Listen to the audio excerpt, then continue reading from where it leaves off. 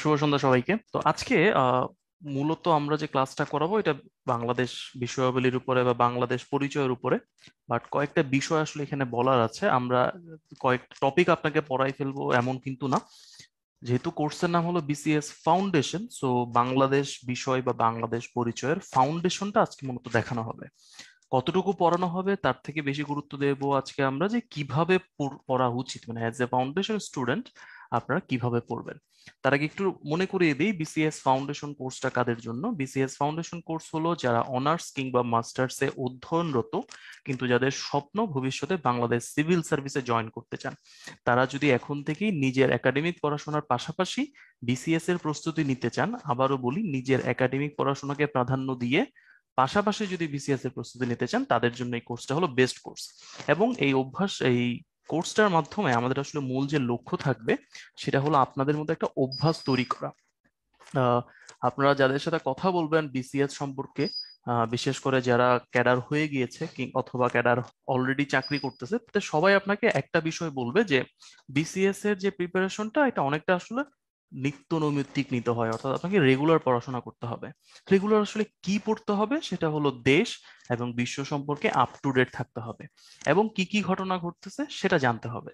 তো এই অভ্যাসটা যদি আপনার মধ্যে চলে আসে তাহলে বিসিএস প্রস্তুতিটা আপনার জন্য আলাদা কোনো পড়াশোনা থাকবে না, এটা আপনার একটা ডেইলি লাইফ হয়ে যাবে।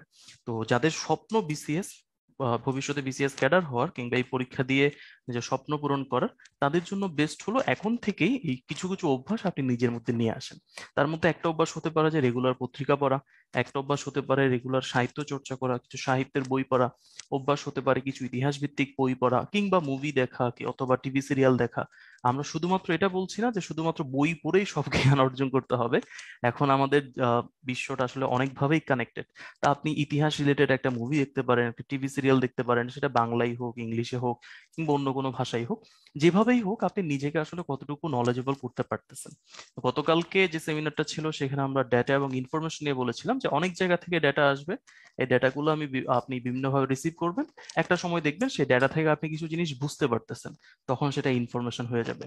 অ্যান্ড ইন ফিউচার যখন অনেক দিন ধরে আপনি এগুলো চর্চা করবেন, আপনার কিছু নিজস্ব মতামত সেখানে ডেভেলপ করবে, তখনই সেটা হবে নলেজ। তো নলেজ পর্যন্ত যদি কেউ যেতে পারে তার জন্য মোটামুটি বিসিএস এ চাকরি পাওয়া প্রথমবারেই ভালো মতো করে নিজের পছন্দ মতো ক্যাডারে একেবারেই সহজ হয়ে যাবে। তো আজকে আমাদের যে উদ্দেশ্যটা সেটা হলো বাংলাদেশ বিষয়াবলী নিয়ে আমরা একটু আলোচনা করব। তো যে কোনো পরীক্ষা, আমি আবারও বলি, যে কোনো পরীক্ষার জন্য আপনাকে যে কাজটা করতে হবে সেটা বিসিএস পরীক্ষা হোক কিংবা অন্য কোনো পরীক্ষা হোক, এটা একটু মনে রাখবেন। ইভেন বিসিএস পরীক্ষা না হয়ে যদি আপনার রেগুলার লাইফের কোনো পরীক্ষাও হয়, যে কোনো একটা পরীক্ষার আগে আপনি প্রথম যে কাজটা করবেন সেটা হলো ওই পরীক্ষার সিলেবাসটা সম্পর্কে ভালো মতো জানতে হবে। তো বাংলাদেশ পরিচয় বা বাংলাদেশ বিষয়াবলী, এটার সিলেবাস আপনি যদি বিসিএস এর জন্য সার্চ দেন আপনি দুইটা সিলেবাস পাবেন। একটা হলো প্রিলিমিনারির সিলেবাস, একটা হলো রিটেন বা লিখিত পরীক্ষার সিলেবাস। আর ভাইবার জন্য আলাদা কোনো আসলে সিলেবাস নাই, যেটা প্রিলি রিটেনের সিলেবাস সেটাই আসলে ভাইবার সিলেবাস। তো ডিফারেন্ট কিছু না, একই সিলেবাস। তো প্রথম কাজ আপনার হলো সিলেবাস নিয়ে আলোচনা করা। তো সিলেবাস নিয়ে আলোচনা আমি একটু করে এখানে একটা স্লাইড আপনাদের জন্য অ্যাড করি যে যে কোনো একটা সাবজেক্ট যদি আপনি পড়তে চান তাহলে আপনার আসলে কি করা উচিত। তো আমি একটা পেজ নেই, এখানে পেজ নিয়ে আপনাদেরকে জানিয়ে দেই। আবারও বলি, এটা শুধু বিসিএস এর জন্য না, এটা সবার জন্য। আপনি নিজে যদি অন্য কিছু নিয়ে পড়াশোনা করেন তখন এটা সত্য। সো প্রিপারেশন স্ট্র্যাটেজি যেটা হতে পারে, এক, প্রথম যে কাজটা করবেন, যদি এটার কোনো সিলেবাস থাকে সেই সিলেবাসটা নিয়ে আপনাকে একটু গবেষণা করতে হবে। খুবই ভালো হয় যদি আপনারা একসাথে অনেকেই প্রিপারেশন নিয়ে থাকেন। ধরেন দুই তিন জনের ইচ্ছা যে আমরা ভাই বিসিএস পড়াশোনা করবো, দেন একসাথে প্রিপারেশন নেন এবং একসাথে সিলেবাসটা আলোচনা করবেন। এটা মনে হয় একদিক দিয়ে আপনাদের কিছুটা সুবিধা হবে। তাহলে প্রথমে সিলেবাস আলোচনা করবেন, পরবর্তীতে যে কাজটা করবেন সেটা হলো কিউএ, কোয়েশ্চেন অ্যান্ড আনসার। এই কোয়েশ্চেন অ্যান্ড আনসার হলো প্রিভিয়াস ইয়ারের জন্য, অর্থাৎ ওই পরীক্ষাটা প্রিভিয়াস ইয়ারে যখন হইছে, তো ওই প্রিভিয়াস ইয়ারে আসলে কি ধরনের প্রশ্ন আসছে এটা আপনাকে জানতে হবে। তাহলে প্রথমে সিলেবাস আলোচনা করলেন, দেন বিগত বছরগুলোতে যে প্রশ্নগুলো হয়েছে সেই প্রশ্নগুলো নিয়ে সবাই আলোচনা করতে পারেন। তিন নাম্বার যে কাজটা করতে পারেন, দ্য থার্ড ওয়ান। তো তিনটা কথা বলছিলাম, প্রথমটা হলো সিলেবাস আলোচনা করা, এবং দুই নাম্বার হলো কোয়েশ্চেন বিগত বছরে কি কি প্রশ্ন আসছে সেটা আলোচনা করা, এন্ড থার্ড ওয়ান হলো প্ল্যান। এটাকে আমরা প্রিপারেশন প্ল্যান বলি।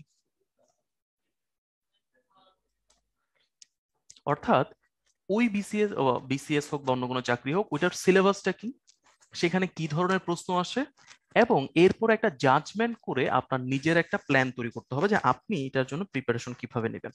এখন আমি যে সাবজেক্টটা নিয়ে আলোচনা করতেছি এটা হলো বাংলাদেশ বিষয়াবলী। তাহলে প্রথমে বাংলাদেশ বিষয়াবলীর সিলেবাসটা আপনাকে দেখতে হবে। আপনি যদি স্পেসিফিকলি শুধু প্রিলির প্রিপারেশন নেন তখন না হয় আপনি প্রিলি সিলেবাস দেখবেন, কিন্তু আপনাদের আমরা যেটা বলছি যে আমরা আসলে যাদেরকে পড়াচ্ছি তারা হলো বিসিএস প্রত্যাশী, অর্থাৎ তাদের স্বপ্ন হলো বিসিএস ক্যাডার হওয়া। তো শুধু বিসিএস প্রিলি পাস করা কিন্তু কোনোভাবে আপনার আলটিমেট উদ্দেশ্য না। আপনার উদ্দেশ্য হলো বিসিএস পাস করা বা বিসিএস এ ভালো রেজাল্ট করে পছন্দ মতো ক্যাডারের সুপারিশ প্রাপ্ত হওয়া। তো সেই ক্ষেত্রে আপনার সিলেবাসটা প্রিলি অ্যান্ড রিটেন দুইটাই কিন্তু একসাথে চিন্তা করবেন।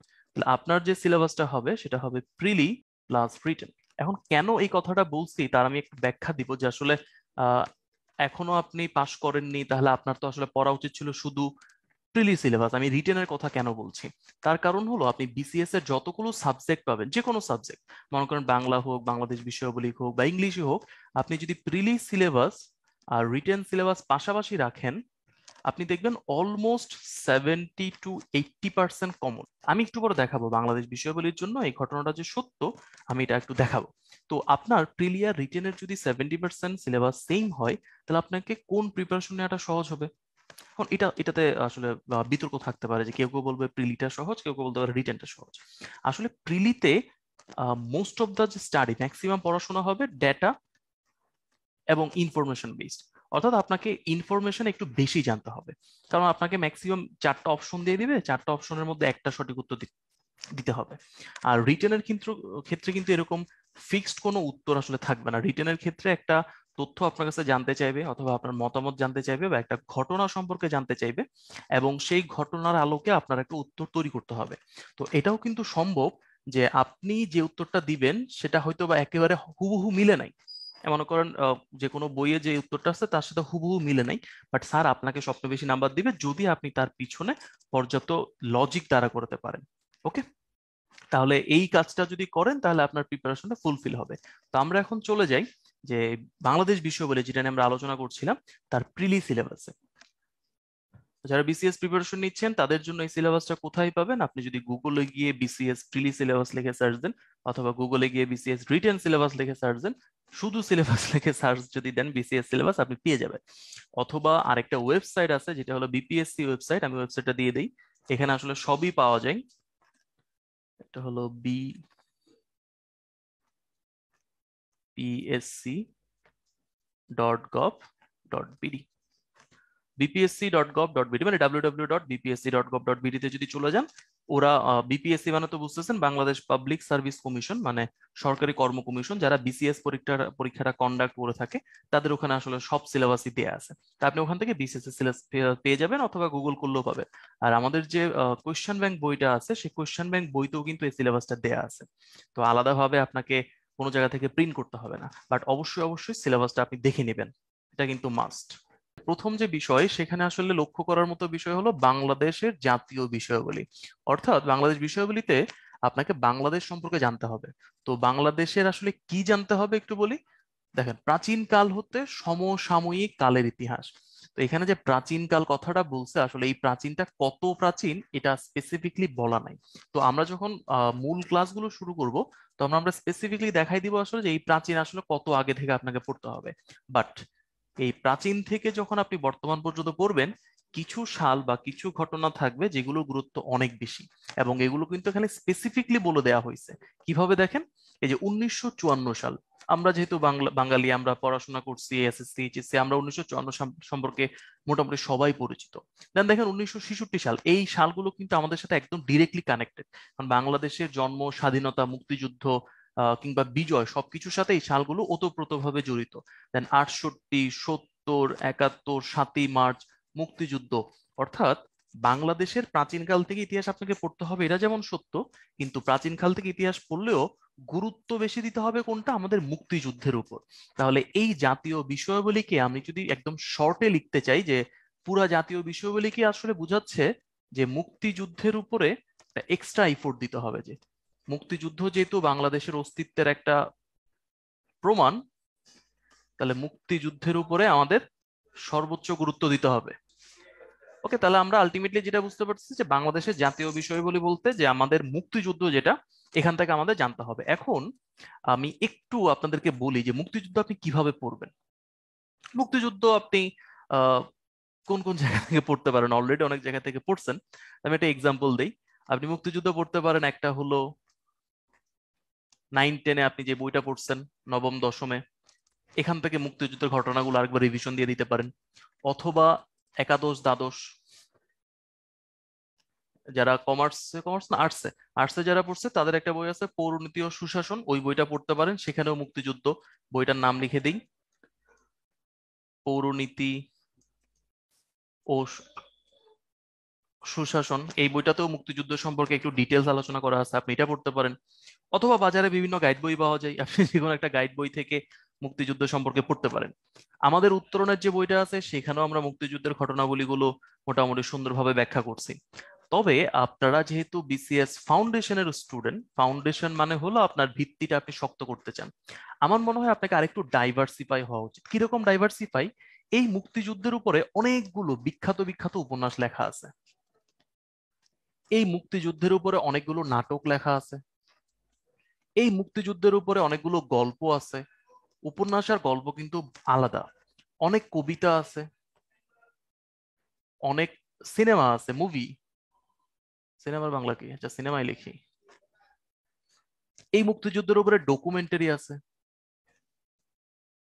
এখন দেখেন, আপনি যদি শুধু বই থেকে পড়তেন তাহলে আপনি শুধু রিডিং পড়ছেন, এটা কতদিন লাস্টিং হবে আমি জানি না। কিন্তু দেখেন, আপনি যদি মুক্তিযুদ্ধের উপর একটা সিনেমা দেখেন, আমরা জানি যে যে জিনিসটা আমরা দেখি এবং সেটা যদি একটু অ্যাট্রাকটিভ হয়, একটু মনোযোগ আকর্ষণীয় হয়, সেটা কিন্তু আমরা বেশি দিন মনে রাখতে পারি। আপনি যদি একটা ডকুমেন্টারি দেখেন, আপনি যদি একটা উপন্যাস পড়েন, আপনি একটা নাটক পড়েন, তাহলে এই তথাকথিত যেগুলো পড়াশোনা, সেগুলো কিন্তু আপনার মনোরঞ্জন হয়ে যাচ্ছে। উপন্যাস পড়া, নাটক পড়া, গল্প পড়া, মুভি দেখা, ডকুমেন্টারি দেখা, এগুলো আমরা কখন করি? আমরা এনজয়মেন্টের জন্য করি, ফ্রি টাইমে করি। তো দেখেন, আপনি আপনার ফ্রি টাইমও এনজয় করতেছেন, সাথে আপনার পড়াশোনাটাও কিন্তু কাভার হয়ে যাচ্ছে। তো ফাউন্ডেশনে আমাদের পক্ষ থেকে এটা আসলে বেস্ট সাজেশন, অ্যাডভাইস বলবো না, সাজেশনে বলবো যে আপনারা যদি পড়াশোনাটাকে নিজের পার্ট অফ লাইফ করে ফেলেন, আপনার ইচ্ছা হলো যে 1954 সালে যে ঘটনাটা ঘটছে সেটা আমি একটু ভালো ডিপলি জানবো, তাহলে কি করবেন? আপনি একটা বই থেকে ঘটনাটা পড়তে পারেন। 54 সাল আসলে 52-র পরে, মানে ভাষা আন্দোলনের ঠিক 2 বছর পরে ভাষা আন্দোলনের ইম্প্যাক্ট কিন্তু অনেক বেশি ছিল। তাহলে আপনি ভাষা আন্দোলনের ঘটনা যদি একটু পড়েন, বা একটা মুভি দেখেন, বা একটা ডকুমেন্টারি দেখেন, বা ভাষা আন্দোলন রিলেটেড একটা নাটক পড়েন কিংবা গল্প পড়েন, আপনার কাছে কিন্তু 54 সালটা আরেকটু বেশি ভিজিবল হবে, তাই না? এইভাবে আপনি যদি এখন মুক্তিযুদ্ধ রিলেটেড যে মুভিগুলো আছে, আপনি সময় করে একদিন একটা করে দেখলেন, 1 মাস ধরেই দেখলেন, তাহলে আপনি পড়তেছেন, মুভি দেখে ঘটনাগুলো চোখের সামনে নিয়ে আসতেছেন, উপন্যাস কিংবা নাটক কিংবা গল্প পড়ে এটাকে মনোরঞ্জনের পার্ট হিসেবে নিজের জীবনে কানেক্ট করে ফেলতেছেন, এবং একই সাথে এই যে মূল যে বইগুলো, যেখানে আসলে যেখান থেকে পরীক্ষায় প্রশ্ন হয়, পরীক্ষার প্রশ্ন তো আসলে এখান থেকে হতে হবে, তো এই বইগুলো থেকে যদি পড়েন, তাহলে দেখেন আপনার চোখ, কান এবং মুখ সবই যেহেতু ইউজ হচ্ছে, এটা আপনার মনে দীর্ঘদিন ধরে কাজে লাগবে, এবং এটা আপনাকে আর মুখস্থ করতে হবে না, এটা আপনার অটোমেটিক্যালি মনে থাকবে। যখন আলটিমেটলি প্রশ্ন হবে যে বাংলাদেশ বাংলা ভাষাকে কত সালে মানে পাকিস্তানের আমলে কথা বলতেছে আর কি, যখন পূর্ব পাকিস্তান ছিল, যে বাংলা ভাষাকে মাতৃভাষা হিসেবে গ্রহণ করা হয়েছে কখন, তখন আপনি বুঝতে পারবেন যে একটা নাটক ছিল মুনির চৌধুরীর 54 সালে। তখনও কিন্তু মুর্দা ফকিরের একটা ঘটনা ছিল, তখনও বাংলা ভাষার প্রতি প্রপার শ্রদ্ধা ছিল না বা সম্মান দেখাতো না পাকিস্তানের। তো অপশনে যদি থাকে 52, 54, 56 কিংবা 60, তো আপনি বুঝতে পারবেন যে 52-তে তো দেয় নাই, 54-তেও দেয় নাই, পরে 56-তে গিয়ে দিছে। 60 অনেক পরের ঘটনা, ততদিনে বাংলা প্রতিষ্ঠিত হয়ে গেছে। তো এটার মুখস্থ করার থাকবে না, সেটা আপনার অটোমেটিক্যালি চলে আসবে যে এই সালে কি ঘটনা ঘটছিল, অত সালে কি ঘটনা ঘটছিল, 66-র ঘটনাটা কি ছিল, 67-র ঘটনাটা কি ছিল, 69-এ গণ অভ্যুত্থান কেন হয়ে গেছিল, কেন ওই পরিস্থিতি তৈরি হয়েছিল। এবং দেখেন, গণ অভ্যুত্থান বলতে আসলে বোঝায় গণজোয়ার, যখন দেশের সব মানুষ একসাথে রাস্তায় নেমে প্রতিবাদ করতে থাকে। তো একটা দেশের সব মানুষ যখন অন্যায়ের প্রতিবাদ করতে থাকে, তারপরে যে গণবিস্ফোরণটা হয়, সেখান থেকে কিন্তু মুক্তি চলে আসে। দেখেন, 69-এর পরে 71-এর মার্চে আমাদের স্বাধীনতা চলে আসছে, আমরা বাংলাদেশে জন্ম হয়ে গেছে। তখনও এটা অকুপাইড ছিল হানাদার বাহিনী দ্বারা, এবং ডিসেম্বরও গিয়ে আমরা কিন্তু এটাকে আলাদা করে ফেলি, আমরা নতুন একটা দেশ পাই। তো এই ঘটনাগুলো তখন আর মুখস্থ থাকবে না, তখন it will B A part of your life, যে বাঙালি হিসেবে বাংলাদেশি হিসেবে এটা আপনার পার্ট অফ লাইফ হয়ে যাবে। ওকে, তা আমি 1 মিনিটের জন্য একটু ব্রেক দিচ্ছি, আমি এই ডিভাইসটা একটু চেঞ্জ করব। এর মধ্যে যদি কারো কোনো প্রশ্ন থাকে আপনারা হ্যান্ড রেজ করে প্রশ্ন জিজ্ঞেস করতে পারেন। অনার্স অথবা মাস্টার্সে অধ্যয়নরত শিক্ষার্থীদের জন্য বিসিএস ফাউন্ডেশন কোর্সে ভর্তি চলছে। এই কোর্সটি শুরু হবে আগামী 12ই নভেম্বর 2022 থেকে। এই কোর্সে থাকছে 90টি জুম লাইভ ক্লাস, ফিজিক্যালি অথবা অনলাইনে 30টি উইকলি এক্সাম, ফিজিক্যালি অথবা অনলাইনে 8টি মান্থলি এক্সাম, ফিজিক্যালি একটি বিসিএস প্রিলি সম্ভাবনা পরীক্ষা এবং 9টি প্রস্তুতি সহায়ক প্রিন্টেড বই। সীমিত সময়ের জন্য 2000 টাকা ছাড়ে ভর্তি চলছে। বিস্তারিত তথ্য জানতে ও ভর্তি হতে ভিজিট করুন www.uttoron.academy। আচ্ছা, এর মাঝে আমি কিছু প্রশ্নের উত্তর দিয়ে দিই। প্রশ্নের উত্তরগুলা দিয়ে দিই। কয়েকটা কোশ্চেন এসে জমেছে আমাদের কাছে। একটা কোশ্চেন আসছে, উত্তরণের ক্লাস কি শুধু অনলাইনে কিনা? হ্যাঁ ভাইয়া, উত্তরণের ক্লাসগুলো শুধু অনলাইনে, বাকি সব সার্ভিস অফলাইনে। যেমন আপনি ফিজিক্যালি অনলাইন অফলাইন দুটোভাবেই আপনি পরীক্ষা অ্যাটেন্ড করতে পারবেন, আপনি বইগুলো সংগ্রহ করতে পারবেন। ঠিক আছে। এরপর একটা কোশ্চেন আছে যে লিখিত খাতা কারা মূল্যায়ন করেন? লিখিত পরীক্ষার খাতা মূল্যায়ন করেন আমাদের এখানে যে ক্যাডার গুলো আছে, অলরেডি বিসিএস ক্যাডার, এরাই সাধারণত খাতা মূল্যায়ন করে থাকেন। একজন জিজ্ঞাসা করেছেন 45 পিলির জন্য কোনো কোর্স আছে কিনা? 45 পিলির জন্য আমাদের কোর্স আছে, অলরেডি চলছে। এই মোটামুটি কোশ্চেন আসছিল। আর কোনো যদি কোশ্চেন থাকে ভাইয়াও চলে আসছে আমাদের মাঝে, কোশ্চেন থাকলে চ্যাট বক্সে করতে পারেন। হ্যাঁ, আই এম ডান। আর কোনো প্রশ্ন আছে কারো? আচ্ছা ঠিক আছে দাদা, আর কোনো কোশ্চেন নেই। ওকে, তাহলে আমরা আবার শুরু করি। তো যেটা বলতেছিলাম যে আমাদের প্রথম কাজ কি, সিলেবাসটা দেখা। সিলেবাসটা আমরা যে জাতীয় বিষয়াবলী ভালো মতো দেখলাম, এখান থেকে যেটা বুঝতে পারছি যে মুক্তিযুদ্ধের উপরে আমাদের গুরুত্ব দিতে হবে সবচেয়ে বেশি। আচ্ছা, এবার দেখেন কৃষিজ সম্পদ, এটা এটা একটা টপিকের নাম দিয়ে দিছে এখানে। শস্য উৎপাদন, বহুমুখীকরণ, খাদ্য উৎপাদন, ব্যবস্থাপনা, অনেক কিছু আছে। তো এখন শস্য উৎপাদনের উপরে যেহেতু জোর দিছে, আপনাকে বুঝতে হবে বাংলাদেশ শস্য কৃষি এই তিনটাকে একসাথে চিন্তা করলে কি কি মাথায় আসা উচিত। প্রথমে মাথায় আসা উচিত ধান, গম, ভুট্টা কিংবা শাকসবজি। অর্থাৎ যে ম্যাক্সিমাম প্রশ্ন আসবে এগুলো হয় ধান থেকে আসবে, না হয় গম থেকে আসবে, না হয় ভুট্টা থেকে বা শাকসবজি থেকে। মানে যেগুলো আমরা নিত্যদিনে বারবার করে দেখি সেগুলোর উপরে কিন্তু কৃষির গুরুত্বটা বেশি। এখন আমাদের দেশে কিন্তু তেল জাতীয় কৃষিজ সম্পদ যেগুলো, এটা খুব একটা নেই। আমরা সয়াবিন বা সরিষা অত বেশি করি না, খুব অল্প পরিমাণে। তো সেখান থেকে প্রশ্ন আসার সম্ভাবনা কম। কিন্তু বাংলাদেশের সাথে যদি আপনি কৃষিকে কানেক্ট করতে চান, তাহলে এই যে ফ্যাক্টর গুলো, এগুলোর গুরুত্ব আসবে। এবং সবসময় আপনাকে যে পেপার গুলো বারবার আপনাকে নোটিফাই করে যে বাংলাদেশ এখন ধানে স্বয়ংসম্পূর্ণ, গমে আমাদের কিছুটা চাহিদা আছে, ভুট্টার চাহিদা আছে, এই ভুট্টাটা কোন দেশ থেকে আসতেছে, কিংবা গম কোন দেশ থেকে আসতেছে, কিংবা আমরা কি কোনো দেশে শাকসবজি পাঠাচ্ছি কিনা, এগুলো আর মুখস্থ করার কিছু থাকবে না। আপনি রেগুলার পেপার পড়লে আপনি নিজেই জানবেন আসলে। ওকে, আচ্ছা। দেন 3 নাম্বার, জনসংখ্যা আদমশুমারি, বুঝতে পারতেছেন। এবার আসেন বাংলাদেশের অর্থনীতি। বাংলাদেশের অর্থনীতি আসলে যে কোনো একটা দেশের অর্থনীতি অনেক বড় একটা পার্ট নিয়ে থাকে। তো এখানে উন্নয়ন পরিকল্পনা, জাতীয় আয় ব্যয়, রাজনৈতিক বার্ষিক, অনেকগুলো পয়েন্ট আছে। পরের চ্যাপ্টারে যাই, শিল্প বাণিজ্য। বুঝতেই পারতেছেন শিল্প বাণিজ্য সেবা, এই যে খাতগুলো, অর্থনীতির বিভিন্ন খাত, এগুলো কিন্তু অর্থনীতিরই পার্ট। এটা আলাদা কোনো চ্যাপ্টার না, এটা অর্থনীতির একটা চ্যাপ্টার, আলাদা করে নাম দেওয়া হয়েছে। শিল্প উৎপাদন, আমদানি, রপ্তানি, গার্মেন্ট শিল্প। তাহলে এই জিনিসগুলো আলাদাভাবে চিন্তা করতে হবে না। তাহলে আগের চ্যাপ্টার বাংলাদেশের অর্থনীতি আর এখানে বাংলাদেশের শিল্প বাণিজ্য, এটা আসলে একই। দেন আসেন বাংলাদেশের সংবিধান। সংবিধানের গুরুত্ব কত বেশি এটা আমরা একটা ক্লাসে বুঝাবো, আজকে জাস্ট একটু বলি যে এখানে দেখতেছেন আপনি 6 নম্বরে বাংলাদেশের সংবিধান, 7 নম্বরে বাংলাদেশের রাজনৈতিক ব্যবস্থা, 8 নম্বরে বাংলাদেশের সরকার ব্যবস্থা। এখন ওটা শর্টকাট বলে দেই, এই তিনটা আসলে একই জিনিস। অর্থাৎ আমি যদি বলতে পারি এটা হলো সংবিধান 1-এর 1, এটা হতে পারে সংবিধান 1-এর 2, এটা হতে পারে সংবিধান 1-এর 3, অর্থাৎ তিনটাই সংবিধানের অংশ। এখানে সংবিধানের বাহ্যিক বিষয় নিয়ে পড়তে বলছে আপনাকে, সংবিধানের ভেতরে যারা কাজ করে, সংবিধান যারা পরিবর্তন করতে পারে, সংবিধানের আলোকে যারা আইন তৈরি করতে পারে, তাদের নিয়ে আলোচনা করা হয়েছে। এবং যে কোনো দেশের সরকার বা যে কোনো দেশকে আসলে 3টা অর্গানে ভাগ করা হয়, আইন, শাসন, বিচার, এই সবগুলো ডিপেন্ড করে সংবিধানের উপরে। এই পার্টগুলো এখানে দিয়ে দিছে। তাহলে অনেকেই যখন প্রিপারেশন নিয়ে থাকে আর কি, প্রিলির প্রিপারেশন ম্যাক্সিমাম ক্ষেত্রে ভুল করে যে সংবিধান থেকে তো মাত্র 3 নাম্বার, আর সংবিধানের তো বিশাল বড় একটা বই এবং যেটা সাধু ভাষায় লেখা, তো এই বইটা পড়ে আসলে মাত্র 3 নাম্বারের জন্য পোষাবে কিনা। তো এটা আসলে একটা ভুল প্রশ্ন। আসলে সংবিধানে প্রিলি থেকেই অলমোস্ট 9 থেকে 10 নাম্বারের প্রশ্ন আসে। এটা কোনোভাবেই 3 না, এটা 6, 7, 8। তো যখন আপনি এই বিষয়গুলো একটু গভীরে যাবেন, বিগত বছরের প্রশ্নগুলো বারবার আলোচনা করবেন, তখন বুঝতে পারবেন যে সংবিধান থেকে আসলে 3টা না, 9টা কিংবা 10টা প্রশ্ন আসে শুধু প্রিলিতে। এবার বুঝেন 200 নাম্বারের একটা পরীক্ষা, সেখানে 10 নাম্বার আসতেছে শুধু সংবিধান একটা বই থেকে, তাহলে এর গুরুত্ব অনেক বেড়ে যায়। আর লাস্টের যেটা টপিকটা দেখেন, বাংলাদেশের জাতীয় অর্জন। এখন এই ওয়ার্ল্ড কাপে যদি বাংলাদেশ সেমিফাইনালে পৌঁছায় যায়, এটাও কিন্তু একটা জাতীয় অর্জন, তাহলে এটা আর মুখস্থ করার কিছু না। বিশিষ্ট ব্যক্তিত্ব, এখন কিছুদিন পরে যদি একটা নোবেল পুরস্কার বাংলাদেশে চলে আসে, সেটা আমাদের সবারই জানা উচিত। গুরুত্বপূর্ণ প্রতিষ্ঠান, যেমন আমরা পাটের জিনোম আবিষ্কার করছি, তাহলে কোন প্রতিষ্ঠান এটা করছে এটা আমাদের জানা উচিত।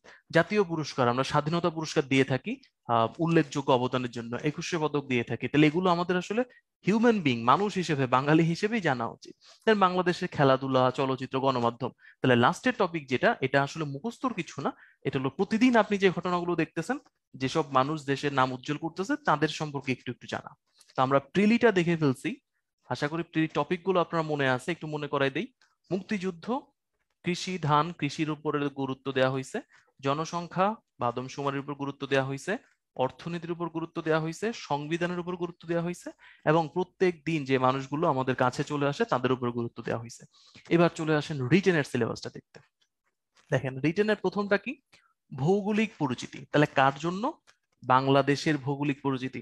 তাহলে বাংলাদেশের কোথায় কি আছে, বাংলাদেশের জলবায়ু কেমন, সমুদ্র বাংলাদেশের কতটুকু, বরেন্দ্র অঞ্চল কোথায়, ম্যানগ্রোভ অঞ্চল কোথায়, অর্থাৎ দেশ সম্পর্কে জানো। তাহলে ভৌগোলিক পরিচিতিকে আমি শর্টকাট লিখতে পারি নো বাংলাদেশ, মানে বাংলাদেশ বা নিজের দেশ সম্পর্কে জানা। তাহলে এটা তো আসলে পড়াশোনার অংশ না, এটা নিজের এমনিতেই শেখা উচিত। আচ্ছা, একইভাবে দেখেন জনসংখ্যা, উপজাতি, তার মানে বাংলাদেশ সম্পর্কে জানা। সমকালে, সমসাময়িক কাল থেকে ঐতিহাসিক গুরুত্বপূর্ণ গুরুত্বপূর্ণ ঘটনা, বাংলাদেশের ইতিহাস, যেখানে আবার গুরুত্ব পাবে হলো মুক্তিযুদ্ধ। বাংলাদেশের পরিবেশ পরিস্থিতি, তাহলে এতটুকু পর্যন্ত আমি বলতে পারি পুরোটাই কি, এটা হলো নো বাংলাদেশ। এবার পরবর্তী টপিক দেখেন, অর্থনীতি, উন্নয়ন, পঞ্চবার্ষিকী, এসডিজি রূপকল্প, দারিদ্র বিমোচন, সরকারের গৃহীত পদক্ষেপ, এই সবগুলো আসলে কিসের পার্ট? অর্থনীতির পার্ট। এটা কিন্তু প্রিলিতেও ছিল। তারপর দেখেন পররাষ্ট্র নীতি, বিদেশের সাথে বাংলাদেশের সম্পর্ক, সংবিধান, নির্বাহী বিভাগ, নির্বাচন। তাহলে এই যে সবুজ জাগ যেগুলো দিচ্ছি, এগুলো কিসের অংশ? সংবিধানের অংশ। আর ফাইনালি যে আরেকটু গুরুত্ব দেওয়া হয়েছে, সেটা হলো মুক্তিযুদ্ধকে আলাদাভাবে বলে দিচ্ছে। 47 থেকে 71 পর্যন্ত যতগুলো ঘটনা আছে, দেশের অস্তিত্ব যেখানে সরি হয়েছে, সেগুলো সবগুলো জানতে হবে। আর লাস্টে সমসাময়িক, আইসিটি, এগুলো কমন বিষয়, নিত্যদিন যেগুলো ঘটতেছে। তাহলে প্রিলি এবং রিটেনকে যদি কম্পেয়ার করেন, বাংলাদেশকে জানো, দেশের অর্থনীতি সম্পর্কে জানো, দেশের মুক্তিযুদ্ধ সম্পর্কে জানো, এবং সংবিধান সম্পর্কে জানো। তাহলে প্রিলি আর রিটেন এই দুইটা সিলেবাস যে একই, এটাকে আমি বুঝতে পারছি? একটু কমেন্ট করে জানায়েন তো, চ্যাট বক্সে বলেন অথবা কমেন্ট করে বলেন যে প্রিলি সিলেবাস এবং রিটেনের সিলেবাস দুইটাকে যদি আমরা ডিটেলসে নিয়ে যাই, তাহলে দুইটা সিলেবাসের মধ্যে খুব বেশি পার্থক্য কি আছে, নাকি দুইটাই অলমোস্ট সেম? একটু চ্যাট বক্সে বলেন, অথবা যারা সোশ্যাল মিডিয়াতে আছেন তারা কমেন্ট করে বলেন। Same same, almost same, right, exactly right. তাহলে আমরা এখন যে কাজটা করছি, এটা একটা ডিসেকশন করছি। বিসিএস এর বাংলাদেশ বিষয়াবলীর, শুধু বাংলাদেশে লিখি, আমরা প্রিলিমিনারি সিলেবাসটাও দেখলাম, রিটেনের সিলেবাসটাও দেখলাম। দুইটা সিলেবাস দেখে আমরা যেটা বুঝতে পারছি, যেখানে যে টপিকগুলো আমাকে ওভারঅল পড়তে হবে, সেগুলো অলমোস্ট সেম। এবং টপিকগুলো কি কি? একটা হলো বাংলাদেশকে ভালো মতো জানতে হবে, দেন বাংলাদেশের বা বাংলাদেশ সম্পর্কে জানতে হবে, দেন বাংলাদেশের ইতিহাস সম্পর্কে জানতে হবে, কিভাবে বাংলাদেশ এক্সিস্ট করে, বাংলাদেশের বর্তমান যে অর্থনীতি, গত ক্লাসে বলছিলাম যে বিশ্ব দুইটা জিনিস তারা কন্ট্রোল হয়, একটা হলো পলিটিক্স, একটা হলো ইকোনমি। তাহলে এই যে বাংলাদেশের ইতিহাস, বাংলাদেশ সম্পর্কে জানা, এটা আসলে পলিটিক্সের অংশ, রাজনীতির একটা অংশ। আর বাংলাদেশ কিভাবে চলতেছে সেটা অর্থনীতির অংশ। দেন কি জানছি, প্রত্যেকটা দেশ বর্তমানে যতগুলো ডেমোক্রেটিক কান্ট্রিতে আছে সবার সংবিধানটা অনেক গুরুত্বপূর্ণ। কারণ সংবিধান হলো এমন একটা আইন যে আইন দ্বারা একটা দেশকে একটা দেশের প্রতিবিম্ব বলা যায়। একটা দেশ কিরকম হবে, সেখানে মানুষগুলো কেমন হবে, দেশ অন্য দেশের সাথে কেমন সম্পর্ক রাখবে, সরকার মানুষের সাথে কেমন সম্পর্ক রাখবে, সবকিছু ডিপেন্ড করতেছে সংবিধানের উপরে। আর লাস্ট আরেকটা জিনিস যেটা জানছি সেটা হলো সমসাময়িক যে ঘটনাগুলো ঘটতেছে এগুলো সম্পর্কে আমাদের আইডিয়া রাখতে হবে। এই হলো বিসিএস প্রিলি এবং রিটেনের সিলেবাস। একটু আমাকে বলেন, আমি কি কোনো কিছু বাদ দিছি নাকি এগুলোই পাইছি? পুরো সিলেবাসটা যদি আমরা বিশ্লেষণ করি, বাংলাদেশ সম্পর্কে জানা, বাংলাদেশের ইতিহাস জানা, অর্থনীতি জানা, সংবিধান জানা, সমসাময়িক ঘটনাগুলো জানা, বা কি কি ঘটতেছে দেশ সম্পর্কে একটু সচেতনতা থাকা, এটাকে আমি ব্র্যাকেটের সচেতনতা দিয়ে দিই। কারণ গতকাল আমরা এটা বলছিলাম যে যে বাঙালি হিসেবে আমাদের সচেতন থাকা উচিত। সচেতন থাকা মানে দেশে কি হচ্ছে সেটা জানা উচিত। আর কিছু কি আছে চ্যাট বক্সে বলেন তো? একজন বলছে মুক্তিযুদ্ধ বাদ গেছে। মুক্তিযুদ্ধ তো আসলে ইতিহাস, আমাদের ইতিহাস, দেশের ইতিহাসটাই মুক্তিযুদ্ধ। এটা কি ঠিক আছে নাকি বলেন, নাকি কোনো কিছু বাদ গেছে? ঠিক থাকলে বলেন ওকে, আর বাদ গেলে আমাকে টপিকের নাম বলেন যে আমি কোনো কিছু বাদ দিছি কিনা। বাংলাদেশের অর্জন একজন বলছেন যেটা সমসাময়িক, বাংলাদেশ কি অর্জন করতেছে সেটা সমসাময়িক, ইয়াসিন সমসাময়িক ঘটনার মধ্যে পড়ে। তার মানে অলমোস্ট ওকে। আচ্ছা, এই যে আমরা সিলেবাসটা বিশ্লেষণ করলাম, এই সিলেবাস বিশ্লেষণ কিন্তু আমাদের স্টেপ 1।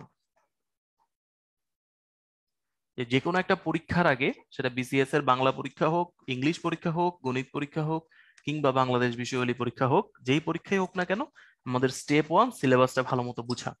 হোয়াট ইজ স্টেপ 2 দেখি বলুন তো ভাইয়াকে। আমি একদম ক্লাসের শুরুতে বলে দিচ্ছি যে 3টা স্টেপে আমরা কাজ করব। স্টেপ 1 সিলেবাস বিশ্লেষণ করা। স্টেপ 2 কি বলেন দেখি, কার মনে আছে? আমাদের স্টেপ 2 কি হবে? চ্যাট বক্সে বলেন অথবা কমেন্ট করে বলেন। গুড, সবারই মনে আছে। স্টেপ 2 হলো যে পরীক্ষাটা আমরা দিব, সেই পরীক্ষাটা তো আর আজকে শুরু হয় নাই, অনেকদিন ধরে হচ্ছে। তাহলে এই পরীক্ষার কিছু প্রশ্ন অবশ্যই আছে। তাহলে প্রশ্ন আলোচনা বা প্রশ্ন পর্যালোচনা, যে প্রশ্নগুলো বিসিএস পরীক্ষায় হয়েছে সেই প্রশ্নগুলো ভালো মতো বুঝা। কারণ আপনি সচেতন হয়ে অনেক কিছু জানবেন, দেশের ইতিহাস জানবেন, দেশ সম্পর্কে জানবেন। একই সাথে এটাও মাথায় রাখতে হবে যে আপনার একটা ছোট উদ্দেশ্য, সেটা হলো বিসিএস বাংলাদেশ সিভিল সার্ভিসে জয়েন করা। মানে দেশকে জানার জন্য, যদি এটা কোনো রিলেটেড না, দেশ আপনি এমনিতেই জানতে পারবেন। কিন্তু আপনার যেটা একটা টার্গেট আছে যে আপনি ফরেন মানে বিসিএস সার্ভিসে জয়েন করতে চাইবেন, তো বিসিএস পরীক্ষাতে উত্তীর্ণ হওয়ার জন্য কিরকম প্রশ্ন আপনাকে পারতে হবে, তাহলে এখন আপনাকে প্রশ্ন পর্যালোচনাটা করতে হবে। চলুন আমরা কয়েকটা প্রশ্ন দেখি। প্রচুর প্রশ্ন আছে, সব তো আর দেখবো না, বাট কয়েকটা আমরা একটু দেখার চেষ্টা করব। যেমন এখানে বিগত বছরের কিছু প্রশ্ন, অল্প কিছু প্রশ্ন আমরা নিচ্ছি। আমরা যখন মূল ক্লাসগুলো শুরু করে দিব তখন ডিটেলস দেখবো যে কোন সাবজেক্ট থেকে কি প্রশ্ন আসছে, এই প্রশ্নটা যদি আসে তাহলে আপনাকে কি কি জানা উচিত এবং সেগুলো কিভাবে জানা উচিত। আমরা এইভাবে একটা ডিফারেন্ট ক্লাস দেব, এটাকে আমরা কোয়েশ্চেন অ্যানালাইসিস ক্লাস বলি। দেখ এখানে কিছু প্রশ্ন আমরা একটু দেখি। যেমন একটা প্রশ্ন আছে, বাংলাদেশের জাতীয় প্রতীকে কয়টি তারকা আছে? তাহলে মানে প্রথমে আপনাকে বোঝা উচিত যে বাংলাদেশের একটা জাতীয় প্রতীক কিন্তু আছে। জাতীয় প্রতীক মানে হলো যেটা বাংলাদেশকে রিপ্রেজেন্ট করে, সেখানে স্টার আছে। প্রশ্ন হলো কয়টা স্টার আছে। এখন এই উত্তর আপনি জানেন কি জানেন না সেটা গুরুত্বপূর্ণ না, বাট বাংলাদেশের জাতীয় প্রতীক সম্পর্কে প্রশ্ন আসছে। তাহলে জাতীয় প্রতীক নিয়ে যদি প্রশ্ন আসে, জাতীয় সঙ্গীত নিয়ে প্রশ্ন আসতে পারে, তাই না? জাতীয় পশু পাখি সঙ্গীত এগুলো নিয়ে প্রশ্ন আসতে পারে, অথবা জাতীয় উদ্যান, জাতীয় বন এগুলো নিয়ে প্রশ্ন আসতে পারে। তাহলে একটা দেশকে যেগুলো রিপ্রেজেন্ট করে তাদের উপর কিন্তু প্রশ্ন আসতে পারে, এবং এটা কিন্তু আমাদের সিলেবাসের অন্তর্ভুক্ত ছিল, তাই না? তাহলে এটা বুঝে গেছি কেন আসছে এটা। এর পরের প্রশ্নটা দেখেন, বাংলাদেশের জাতীয় পতাকা কবে গৃহীত হয়? তাহলে ডেফিনেটলি বাংলাদেশের জাতীয় পতাকা গৃহীত হওয়ার সাথে আমাদের মুক্তিযুদ্ধের সরাসরি সম্পর্ক আছে। তার মানে এই প্রশ্নটা আসলে বাংলাদেশের মুক্তিযুদ্ধকে রিফ্লেক্ট করে। আমরা বলতে পারি যে মুক্তিযুদ্ধের উপরে গুরুত্ব দেওয়া হয়, এই জন্য কিন্তু এই প্রশ্নটা আসছে। এবং মুক্তিযুদ্ধ থেকে প্রায় দেখবেন অনেক প্রশ্ন আসবে। চলে যাই পরবর্তী প্রশ্নে। কোন রাষ্ট্রীয় অনুষ্ঠানে জাতীয় সঙ্গীতের কত চরণ বাজানো হয়? দেখছেন, একটু আগে বলছিলাম জাতীয় প্রতীক নিয়ে যদি প্রশ্ন আসে, জাতীয় সঙ্গীত নিয়েও প্রশ্ন আসতে পারে, জাতীয় ফুল বাকি পশু বন উদ্যান এগুলো নিয়ে প্রশ্ন আসতে পারে, জাতীয় সঙ্গীত কিন্তু চলে আসছে। তো উত্তর কত সেগুলো তো ধীরে ধীরে আমরা জেনে যাব, বা অনেকেই উত্তর দিয়ে দিচ্ছেন। যাদের উত্তর জানা আছে তারা বলুন তো, বাংলাদেশের জাতীয় অনুষ্ঠানে, রাষ্ট্রীয় অনুষ্ঠানে জাতীয় সঙ্গীতের কত চরণ বাজানো হয়? বলুন তো দেখি, কারা কারা জানেন। সঠিক উত্তর হবে 4 লাইন। আমার সোনার বাংলা আমি তোমায় ভালোবাসি, এই গানটা রবীন্দ্রনাথ ঠাকুরের এই গানটা কিন্তু আসলে 10 লাইন না, এটা অনেক বড় একটা কবিতা বা বড় একটা গান। তো এই গানের প্রথম 10 লাইনকে জাতীয় সঙ্গীত হিসেবে নির্বাচন করা হয়েছে। গানটা কিন্তু অনেক বড়, আপনারা গুগল সার্চ করে নেবেন, এখন আমার ক্লাস শেষ হলে গুগল সার্চ করবেন আমার সোনার বাংলা ফুল সং, দেন রিডিং করে নেবেন এরপরে কি কি আছে। তো 10 লাইন হলো আমাদের জাতীয় সঙ্গীত। আর যখন রাষ্ট্রীয় প্রোগ্রামে এটা বাজানো হয়, আবারও বলি, যখন এটা মিউজিক্যাল ভাবে বাজানো হয় তখন এটা 4 লাইন বাজানো হয়। ওকে, তো এখন এই প্রশ্নটার আসলে উত্তর এখানে 10 লাইনই হবে, এটা আসলে 4 লাইন না। কারণ কন্ডিশন হলো যদি আপনি জাতীয় সঙ্গীত বাজান তাহলে আপনাকে পুরাটা বাজাতে হবে। আর আপনি যদি জাতীয় সঙ্গীতের মিউজিক্যাল ফরম্যাটটা বাজান, মিউজিক্যাল ফরম্যাট তো বুঝছেন যে এখানে ভয়েস থাকে না, শুধু মিউজিকটা হয়, যদি মিউজিক দেন তখন শুধু প্রথম 4 লাইন। তো এখানে কিন্তু মিউজিক্যাল বা ইনস্ট্রুমেন্টাল কথাটা কিন্তু বলা হয় নাই, তো এই জন্য এটা 10 লাইনই হবে। দেন হলো বাংলাদেশের জাতীয় দিবস কবে?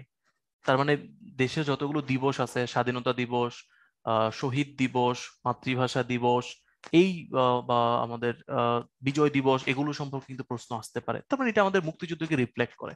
দেন জাতীয় পতাকার দৈর্ঘ্য প্রস্থের অনুপাত, আমরা ছোটকালে এগুলো শিখছি, তাহলে ছোটকালে শিখছি দেশ সম্পর্কে, এগুলো বারবার কিন্তু আসতেছে। আচ্ছা, আরো কিছু প্রশ্ন দেখি। দেখেন, জাতীয় মনোগ্রামে কয়টি তারকা আছে? সো প্রতীক মনোগ্রাম দুইটা যদি আলাদা জিনিস, এক্ষেত্রে আরেকটা একটা আছে। জাতীয় ফল নিয়ে প্রশ্ন আসছে, জাতীয় পতাকার ডিজাইন নিয়ে, জাতীয় পাখি নিয়ে, জাতীয় সঙ্গীতে কোন বিষয়টি প্রধানভাবে আছে এটা নিয়ে প্রশ্ন আসছে। তো বুঝতে পারতেছেন যে দেশ সম্পর্কে আপনি যত ভালো জানবেন এই প্রশ্নগুলো আপনার কাছে তত সহজ হবে। আপনাদের জন্য একটা ছোট্ট কুইজ, এই লাস্টের প্রশ্নটা উত্তর দেন। বাংলাদেশের জাতীয় সঙ্গীতে কোন বিষয়টি প্রধানভাবে আছে? বাংলার মানুষের কথা, বাংলার সংস্কৃতির কথা, ইতিহাসের কথা, নাকি প্রকৃতির কথা? চ্যাট বক্সে বলেন উত্তর কি। বাংলাদেশের জাতীয় সঙ্গীতে কোন বিষয়টি প্রধানভাবে আছে? যারা কনফিউজড যে আসলে উত্তর কি হতে পারে, জাতীয় সঙ্গীতটা মনে মনে চিন্তা করেন। আমার সোনার বাংলা আমি তোমায় ভালোবাসি, চিরদিন তোমার আকাশ, তোমার বাতাস, আকাশ বাতাস ফুল ফল এগুলো কিসের অংশ? প্রকৃতি। গুড, ওকে, আমি তো অলমোস্ট একজন মনে হয় শুধু ভুল করছিল, বাকি সবাই মোটামুটি ঠিক করছেন। Good, very good. এটা সঠিক উত্তর হলো প্রকৃতি, প্রকৃতির কথা আছে। আচ্ছা, আমাদের আমার সোনার বাংলা আমি তোমায় ভালোবাসি, এই একই সুরে আরেকটা গান আছে, এটা কি জানেন কেউ? আমার সোনার বাংলা আমি তোমায় ভালোবাসি, এই এই গান মানে এই গানটার আরেকটা, একই সুরে আরেকটা গান, ডিফারেন্ট গান, গগন বিহারী মনে হয় উনি লিখছেন, গগন হরকরা, রাইট, গগন হরকরা। শফিকুল ভাই, থ্যাংক ইউ। আচ্ছা, একজন বলছেন যে জেমস এর একটা গান আছে, না না জেমস এর না ভাই, এটা আরেকটা গান আছে, জেমস এর। রেজাউল ভাই, রেজা ভাই উত্তর দিচ্ছে যে জেমস এর একটা গান আছে আমি তোমায় ভালোবাসি। ওকে, অনেকেই সঠিক উত্তর দিচ্ছেন, গগন হরকরার এটা আমি কোথায় পাবো তারে, আমার মনে হয় মানুষ যে রে, এটা আমি কোথায় পাবো তারে, আমার মনের মানুষ জেরে। যারা জানতেন না ইউটিউবে যাবেন, ক্লাস শেষ হলে গানটা শুনে ফেলবেন, তাহলে দেখেন আপনাকে এই জিনিস আর জীবনে কোনোদিন মুখস্থ করতে হবে না, যে আমাদের জাতীয় সঙ্গীতের এক কাছাকাছি সুরে গগন হরকরের একটা গান আছে। তো এটা নিয়ে একটা কন্ট্রোভার্সি আছে, অনেকে বলে যে রবীন্দ্রনাথ ঠাকুর এই সুর চুরি করছে। টোটালি বুলশিট, এটা আসলে মিথ্যে কথা, চুরি করে না, উনি বলেই দিছে। উনি যখন এই গানটা লিখছে তখন উনি বলে দিছে যেটা আসলে অনুপ্রাণিত এই গগন হরকরের এই গানটা থেকে। এবং ওই আমার সোনার বাংলা এই গানটাও যখন লিখছে তখন আরেকটা গান উনি লিখছিল, যে বাংলার জল, বাংলার ফল, বাংলার মাটি, এরকম একটা গান লিখছিল। এটা 1906 সালের ঘটনা। 1905 সালে বঙ্গভঙ্গ হয়েছিল। তো বাংলার মানুষকে একত্রিত করার জন্য বাংলাকে প্রাধান্য দিয়ে, বাংলার প্রকৃতিকে প্রাধান্য দিয়ে আমরা যে একসাথে কানেক্টেড এটা বোঝানোর জন্য উনি দুইটা গান লিখছিল। এটা হিস্ট্রি, আস্তে আস্তে এটাগুলো নিজেরাও জেনে যাবেন। দেন দেখেন বাংলার সর্বদক্ষিণে কি, সীমান্তবর্তী রাজ্য কোনটা, কয়টা জেলার সাথে সীমান্ত, টারশিয়ারি, সেন্ট মার্টিন কোথায়, কোন জেলাটি ভারত সীমান্তের মধ্যে নয়। বুঝতে পারতেছেন, আলটিমেটলি সবই কিন্তু বাংলাদেশের উপরে প্রশ্ন আসতেছে। তাহলে দেশের ভূ প্রকৃতি, এই সবগুলো প্রশ্নকে আমি এক লাইনে বলতে পারি কি, এটা হলো ভূ প্রকৃতি। তাহলে ভূ প্রকৃতির উপর আপনার ফোকাস দিতে হবে। এবং কোন কোন জায়গায় ফোকাস দিতে হবে দেখেন, সর্বদক্ষিণে যদি আসে, সর্বোত্তর, সর্বপশ্চিম আসতে পারে, সীমান্তবর্তী রাজ্য বাকিগুলো আসতে পারে, মিয়ানমার, দুইটা দেশের সাথে সীমান্ত আছে, ভারত মিয়ানমার দুইটাই শিখতে হবে আমাদেরকে। দেন পাহাড় নিয়ে প্রশ্ন আসতে পারে, দ্বীপ নিয়ে প্রশ্ন আসতে পারে। সীমান্ত তো অলরেডি বলে দিছি। সর্বদক্ষিণে, যে একটু আগে বলছিলাম সর্বদক্ষিণে কোনটা, তাহলে সর্বদক্ষিণের জেলা যদি আসে, সর্বদক্ষিণের বিভাগ আসতে পারে, সর্বদক্ষিণের থানা আসতে পারে। তো এগুলো এগুলো কখনোই মুখস্থ করবেন না, এগুলো যখনই শিখতে হবে আমরা সিস্টেম দেখাই দিব। এগুলো খুব মজার ভাবে শেখানো যায়, আমরা ম্যাপ থেকে এগুলো শিখাই। আজকেও মনে হয় একটু দেখাতে পারবো। ম্যাপ দেখবেন। আর যদি ইফ পসিবল, আপনারা তো সেকেন্ড ইয়ার থার্ড ইয়ারে পড়েন, মাঝে মাঝে তো ছুটি পান, ঘুরে আসবেন। একবার একবার যদি আপনি সর্বদক্ষিণ এবং সর্ব উত্তর দেখে আসেন, আপনি আর জীবনে কোনোদিন ভুলবেন না যে বাংলাদেশের সর্বদক্ষিণে কি, সর্ব উত্তরে কি। এটা তো ডেফিনেটলি, মানে আমি মনে করেন দেশের বাইরে যে কয়টা জেলা বা দেশের বাইরে যে কয়টা জায়গায় ঘুরছি, আমার তো একদম বুড়াকালেও মনে থাকবে যে আমি ওই জায়গায় একবার গেছিলাম। হয়তোবা সবকিছু মুখস্থ না থাকলেও, বাট ফিলটা থাকবে যে আমি তো ওখানে গেছিলাম। তো আপনি যদি এগুলো ফিজিক্যালি এই জিনিসগুলোকে বুঝতে পারেন, এবং দেশের মধ্যে মানে তো খুব বেশি দূরেও না, তখন দেখবেন সারা জীবনের জন্য এগুলো আপনার মাথায় থাকবে। আর মুখস্থ করতে হবে না, প্রিপারেশন নেওয়ার জন্য মুখস্থ লাগবে না, আপনি এমনিতেই জানতে পারবেন। একটা ছোট এক্সাম্পল বলি, আমার বড় ভাই হলো অ্যাডমিন ক্যাডার 36 বিসিএস এর। তো দাদার যে বিসিএস পরীক্ষাটা 36 এর প্রিলিমিনারি পরীক্ষার 15 না 16 দিন আগে, তখন তো ইউনিভার্সিটি স্টুডেন্ট ছিলাম, থার্ড ইয়ার বলে ছিলাম। তখন আমরা রাঙামাটি গেছিলাম। তো রাঙামাটি ঘুরে টুরে এসে দাদা জিজ্ঞেস করছে কই কই গেলি। তো আমরা বলছিলাম যে একটা ঝর্ণা ছিল। সবকিছু বলার পর যে একটা ঝর্ণা গেছি, ঝর্ণাটা খুব সুন্দর, সেখানে আমরা ব্যাম্বো চিকেন বানায় খাইছি। এবং এটা ছিল সুবলং ঝর্ণা ঝর্ণা দাদা বলছে সুবলং ঝর্ণা, আচ্ছা তো নামটা তো সুন্দর। তো ও জানতো না বা আমিও আগে জানতাম না এটা। তো 36 বিসিএস এ ওই সুবলং ঝর্ণাটা আসছে, যে সুবলং ঝর্ণা কোন জেলায় অবস্থিত। তো দাদা পরীক্ষার পরেই আমাকে ফোন দিয়ে বলছে, সৌরভ ওই তুই যে সুবলং ঝর্ণায় গেছিলি, ওইটা এবার পরীক্ষা আসছে রাঙামাটি, এটা তুই ঘুরতে না গেলে আমি পারতাম না। তো বিসিএস এ খুব ইন্টারেস্টিং, প্রত্যেকবার বিসিএস পরীক্ষার পরে এরকম বেশ কিছু প্রশ্ন চলে আসে, যেগুলো মানুষ হলে এক্সপেরিয়েন্স থেকে উত্তর দিতে পারে। মনে করেন আমি আপনাকে যদি বলি এখন রেমাক্রি কোথায়, বা নাফাকুম কোথায়, ওমিয়াকুম কোথায়, এই নামগুলো আমি কোনোদিন ভুলবো না, কারণ আমি এক্সাক্ট ওই জায়গাগুলো ঘুরে আসছি। ওখানে দেবতা পাহাড় একটা জায়গা আছে, খুবই টাফ, মানে এটা ট্রেকিং করা এক্সট্রিমলি টাফ, এটা অলমোস্ট 90 ডিগ্রি খাড়া কিছু কিছু জায়গায়। তো আমি মনে করেন পৃথিবীর যে জায়গায় যাই না কেন, যেই অবস্থাতে থাকি না কেন, যখনই দেবতা পাহাড় নামটা আসবে আমি মনে করবো যে ও মাই গড, এটা আমার লাইফের বেস্ট অ্যাডভেঞ্চার, যে আমি ওই পাহাড়টায় উঠছি এবং নামছি, এবং এরপর অমিয়াকুম দেখে আসছি। তো এরকম যদি স্টুডেন্ট অবস্থায় আছেন, যখনই সময় পাবেন চেষ্টা করবো একটু ঘোরাঘুরি, মানে দেশটা একটু ঘুরে রাখলে দেশ সম্পর্কে জানাও হয়ে যাবে। এবং ইন ফিউচার সেটা বিসিএস হোক বা অন্য কোনো পরীক্ষা হোক, ডাজেন্ট ম্যাটার, আপনি নিজেকে প্রস্তুত রাখতে পারবেন। আর ট্রাস্ট মি, আপনি দেশ সম্পর্কে যত বেশি জানবেন, আপনি অন্য সবার থেকে একটু এগিয়ে থাকবেন। ওকে, তো এখানে আমি আর আলাদা করে বলতেছি না, এখানে যেগুলো আছে সবগুলোই আমরা বলতে পারি ভূ প্রকৃতির অংশ। তো প্রশ্ন পড়ার পরে আমরা 3টা স্টেপের নাম বলছিলাম। ফার্স্ট স্টেপ ছিল সিলেবাস ডিসকাশন, সেকেন্ড স্টেপ ছিল প্রশ্ন আলোচনা, স্টেপ 3, বলেন তো স্টেপ 3 কি? আমরা 3টা স্টেপের কথা বলছিলাম, দেখি চ্যাট বক্সে বা কমেন্ট করে আমাকে জানান। প্রথম স্টেপ, কোনো একটা পরীক্ষার আগে সেই পরীক্ষার সিলেবাস কি এটা ভালো মতো জানতে হবে। সেকেন্ড স্টেপ, সেই পরীক্ষায় কি ধরনের প্রশ্ন হয় সেটা জানতে হবে। আর step 3, last step, preparation plan. Good, preparation plan. Step 3 হবে প্রিপারেশন। এখন এই প্রিপারেশন প্ল্যান নিয়ে আমার ছোট্ট একটা গল্প আছে। আমরা গল্পটা বলে একটু নামাজের ব্রেকে যাব, বাট গল্পটা শেষ করতে পারবো মনে হচ্ছে। মনে করেন আপনার বিসিএস যে গোলটা, এটাকে আমরা এই জায়গায় রাখলাম। আর আপনি এখন কোথায় আছেন এটা পার্সন টু পার্সন ভ্যারি করতে পারে, আমি ধরলাম যে আপনি এখন এইখানে আছেন, এই জায়গাটাতে। তা আপনার বিসিএস পর্যন্ত যেতে হবে। তো যারা বোকা তারা ভাবে যে আসলে রাস্তাটা মনে হয় এরকম, অনেকে ভাবে যে এইভাবেই মনে হয় বিসিএস এর রাস্তা, but it's not true. BCS এর রাস্তা এরকম না। আপনাকে কখনো এরকম যেতে হবে, এভাবে যেতে হবে, কখনো হয়তো বা এরকম নেমে যাবেন, কখনো হয়তো বা একসাথে অনেক উপরে যাবেন, দেন কিছুটা সামনে যাবেন, দেন হয়তো বা নামবেন, দেন হয়তো বা উঠবেন, দেন এক সময় গিয়ে এখানে যাবেন। তো এই রাস্তাটা এক একজনের জন্য এক এক রকম। বাট বোকা বোকারা ভাবে যেটা একদম স্ট্রেট লাইন, এই পয়েন্ট আর এই পয়েন্ট যোগ করে দিব, 2 পয়েন্টকে যোগ করে দিলে যেভাবে যেতে হয় ওভাবে যদি যাই বিসিএস এ চলে যেতে পারবো বা ক্যাডারে হয়ে যেতে পারবো। But that's wrong. BCS preparation বা যে কোনো প্রিপারেশন আসলে কোনোদিন স্ট্রেট লাইন হয় না, উত্থান থাকে, পতন থাকে, অনেক কিছুই থাকে। সো আপনার লাইফটা এরকমই হবে আর কি। আপনি প্রিপারেশন নিতে চাইলে কখনো আপনি ভালো করবেন, কখনো খারাপ করবেন, কখনো অনেক ভালো করবেন, কনফিডেন্স চূড়ান্ত থাকবে, কখনো অনেক খারাপ করবেন, মনে হবে না আর হচ্ছে না। বাট যদি আপনি কন্টিনিউলি ইফোর্ট দিতে থাকেন আপনি আস্তে আস্তে যাবেন। ইটস নট দে প্রতিদিন ইমপ্রুভ করলে প্রতিদিন ইমপ্রুভ হতে থাকবে। দেখেন আপনার দিন যাচ্ছে, স্টাডি করতেছেন, প্রিপারেশন নিচ্ছেন, বাট হতে পারে আপনার মার্কস কিন্তু কমতে পারে যখন আপনি প্র্যাকটিস করবেন। বাট এটা মনে রাখতে হবে তারপরে মার্কসটা একদিন বাড়বেও। তো দ্যাটস দ্য প্রিপারেশন প্ল্যান। এটা পার্সন টু পার্সন ভ্যারি করে। আমার প্রিপারেশন প্ল্যান, আপনার প্রিপারেশন প্ল্যান, কিংবা মিস্টার ক বা মিস্টার খ এর প্রিপারেশন প্ল্যান একরকম হবে না। ওকে, it's different.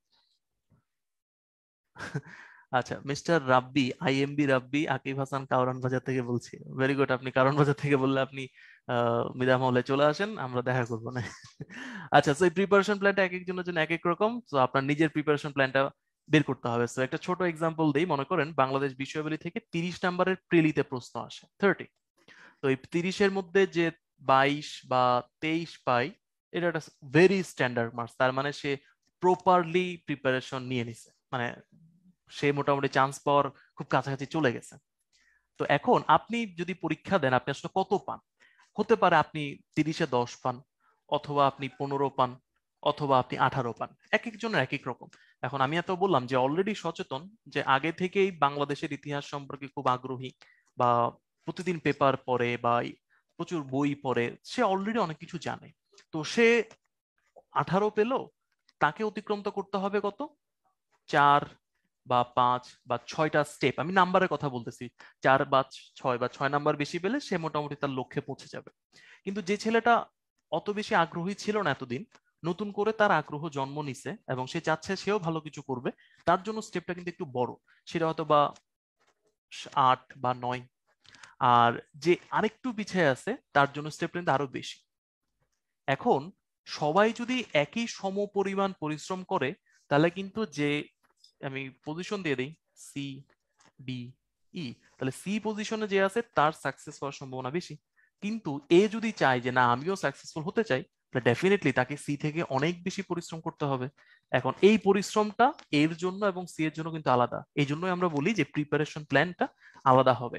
But preparation plan অবশ্যই রাখতে হবে। তার আগে কি করে যাব?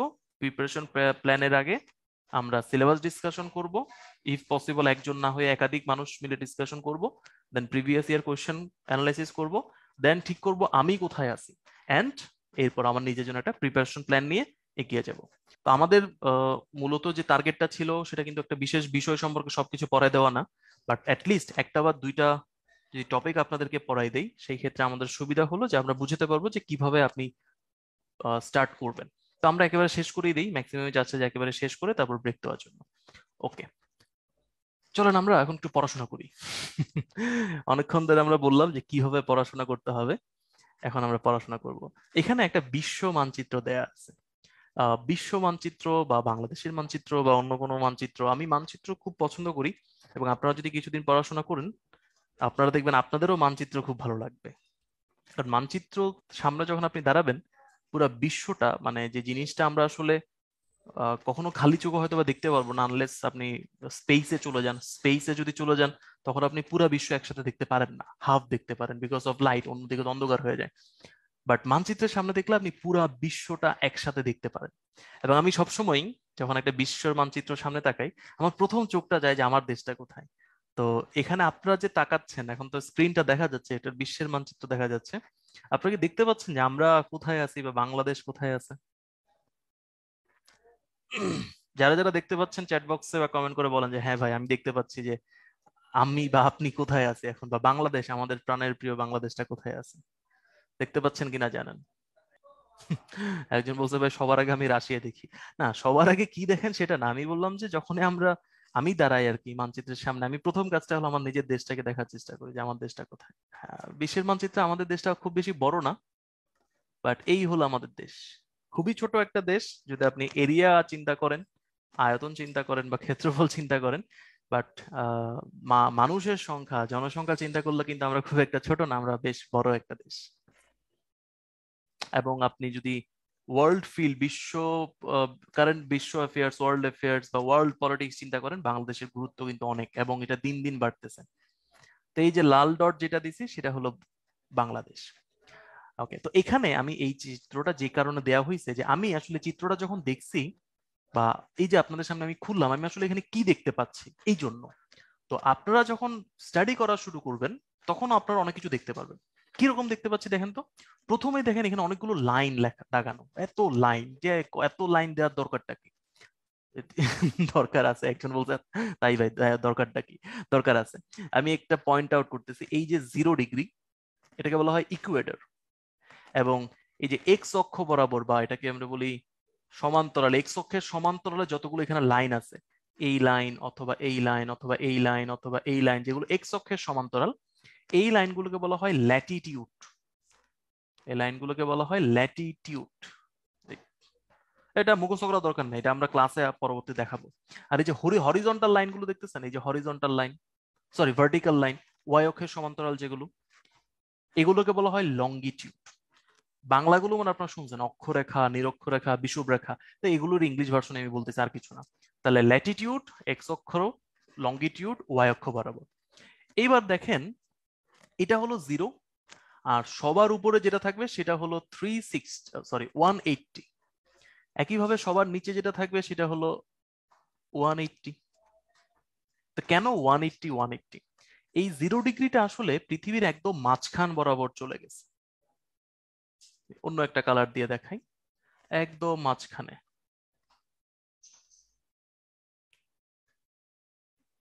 এবার বলুন তো, পৃথিবীটা একটা গোলক, তাহলে গোলকের উপরে এবং গোলকের নিচে, পুরা গোলকটা যেহেতু 360, তাহলে গোলকের উপরে 180, গোলকের নিচে 180 ডিগ্রি আর কি, মানে উপরে 180 ডিগ্রি, নিচে 180 ডিগ্রি আছে। এবার আপনি দেখেন, আপনি উপরেরটাকে বলতে পারেন উত্তর গোলার্ধ, নিচেরটাকে কি বলতে পারেন দক্ষিণ গোলার্ধ। এখন দেশগুলোকে যদি আপনি ভালো মতো দেখেন, দেখেন উত্তর গোলার্ধে কিন্তু ম্যাক্সিমাম দেশ আছে, দক্ষিণ গোলার্ধে কিন্তু খুব একটা বেশি দেশ নেই, অল্প কিছু দেশ আছে। এখানে আফ্রিকান কিছু কান্ট্রি আর এখানে সাউথ আমেরিকান কিছু কান্ট্রি। যাই হোক, তাহলে ওই দাগগুলো আমি একটু বুঝাই দিচ্ছি, এই দাগগুলোর অনেক ডিটেলস আলোচনা আছে, আমরা বিশ্ব পরিচয়টা করবো। তাহলে দাগের অর্থ বলে দিচ্ছি, এবার আবার বললাম যে মাঝখান দিয়ে গেলে উপরের দিকে উত্তর গোলার্ধ, নিচের দিকে দক্ষিণ গোলার্ধ। আচ্ছা, এখন আমি এক্স অক্ষ বরাবর যদি মাঝখান করি, বলেন তো ভাইয়ারা ওয়াই অক্ষ বরাবর কি মাঝখান করা যায়? এই যে আমি যে দাগটা দিয়ে দিছি, তাহলে ডান পাশেরটাকে কি বলবো আর বাম পাশেরটাকে কি বলবো বলেন তো আমাদের চ্যাট বক্সে বলেন। আমি কিন্তু ওই যে এক্স অক্ষ বরাবর বলছি যে উপরেরটা উত্তর গোলার্ধ, নিচেরটা দক্ষিণ গোলার্ধ। এখন ওয়াই অক্ষের সমান্তরাল যেটা হলো লঙ্গিটিউড, প্রাইম মেরিডিয়ান, তো সেটার ডান পাশে কি বলবো আর বাম পাশে কি বলবো চ্যাট বক্সে বলেন তো। নাজিফা গুড। তারই বলছে প্লাস এক্স মাইনাস এক্স, না প্লাস এক্স মাইনাস এক্স বলে না, অন্য কিছু বলে। ডান পাশে আমরা কি বলি? ডান পাশে হলো পূর্ব, বাম পাশে কি বলি আমরা? পশ্চিম। তাহলে আমরা ডান পাশের যে গোলার অংশটা, গোলার্ধটা, সেটাকে আমরা কি বলতে পারি? পূর্ব গোলার্ধ। আর বাম পাশেরটাকে আমরা কি বলতে পারি? পশ্চিম গোলার্ধ। ভেরি সিম্পল, আসলে খুব একটা কঠিন কিছু ছিল না। আর কি কি দেখতে পাই দেখেন, মানে মানচিত্রটা তাকালে আপনি আরো কিছু দেখা উচিত। যেমন এই যে গ্রিনল্যান্ড, সেটা আমেরিকার কাছে বা কানাডার কাছে, কিন্তু সে ডেনমার্কের অংশ। দেন এই যে মহাদেশটা, এটা হলো দক্ষিণ আমেরিকা। এই যে মহাদেশটা, এটা উত্তর আমেরিকা। এই যে মহাদেশটা, এটা আফ্রিকা। এই যে মহাদেশটা, এটা ইউরোপ, খুবই ছোট, এই ইউরাল পর্বত এখানে ভাগ করে দিয়েছে, খুবই ছোট। দেন এটা হলো অস্ট্রেলিয়া বা ওশেনিয়া মহাদেশ বলতে পারি। এটা হলো অ্যান্টার্কটিকা মহাদেশ, যেখানে কোনো মানুষ থাকে না। আর কি দেখতে পারবো? এই হলো বাংলাদেশ, ভারত। তার নিচে এই হলো বে অফ বেঙ্গল, আমাদের বিশাল বড়, সবচেয়ে বড় বে অফ, মানে সবচেয়ে বড় বে, বিশ্বের সবচেয়ে বড় বে। আরো নিচে চলে আসেন, বে অফ বেঙ্গল কিসের part? Bharat, Indian ওশানের part, Bharat মহাসাগরের পার্ট। তাহলে আর কি ওশন আছে? হ্যাঁ, এই যে এদিকে প্রশান্ত মহাসাগর আছে, এদিকেও প্রশান্ত মহাসাগর আছে। আসলে দুই দিকে প্রশান্ত মহাসাগর না, পৃথিবীটা তো গোল, তাহলে এই পাশ আর এই পাশ আসলে একই, দুটাকে আপনি গোল করে যদি লাগাই দেন দুইটা সেম। আর কি আছে? এই যে দেখেন মাঝখানে, এই মহাবিশ্বগুলো মাঝখানে একটা এস এর মতো আছে, এটার নাম হলো অ্যান্টার্কটিকা মহাদেশ, সরি, আর আটলান্টিক মহাসাগর, এস এর মতো যেটা আটলান্টিক মহাসাগর। আর কি দেখা যায়? এই যে আফ্রিকা, মিডল ইস্টের নাম শুনছেন, এই যে মিডল ইস্ট, খুবই গুরুত্বপূর্ণ একটা অংশ। যাক, একটু জুম করলে আমি এখানে সবগুলো দেশের মোটামুটি 140-50টা দেশের নাম তো মুখস্থ আছেই, সবগুলো দেখাতে পারতাম, বাট স্টিল আপনি যখনই মানচিত্রের সামনে দাঁড়াবেন আপনি চিন্তা করবেন যে আমি এই মানচিত্রতে আসলে কি কি জানি, তাই না? এই যে বাংলাদেশ সম্পর্ক থেকে শুরু করবেন, দেন আশপাশ থেকে শুরু করবেন, পাশে কে আছে, কোন দেশগুলো আছে, কোন মহাসাগর আছে, কোন উপসাগর আছে। বাংলাদেশ থেকে যদি আমি আফ্রিকা যেতে চাই কিভাবে যাব, এইভাবে যাব। বাংলাদেশ থেকে যদি আমি রাশিয়া যেতে চাই কিভাবে যাওয়া উচিত, আমাদের যেভাবে যাওয়া উচিত। যদি আমরা এইভাবে যাই না, আমরা যাই এইভাবে, সুয়েজ ক্যানাল দিয়ে চলে যাই।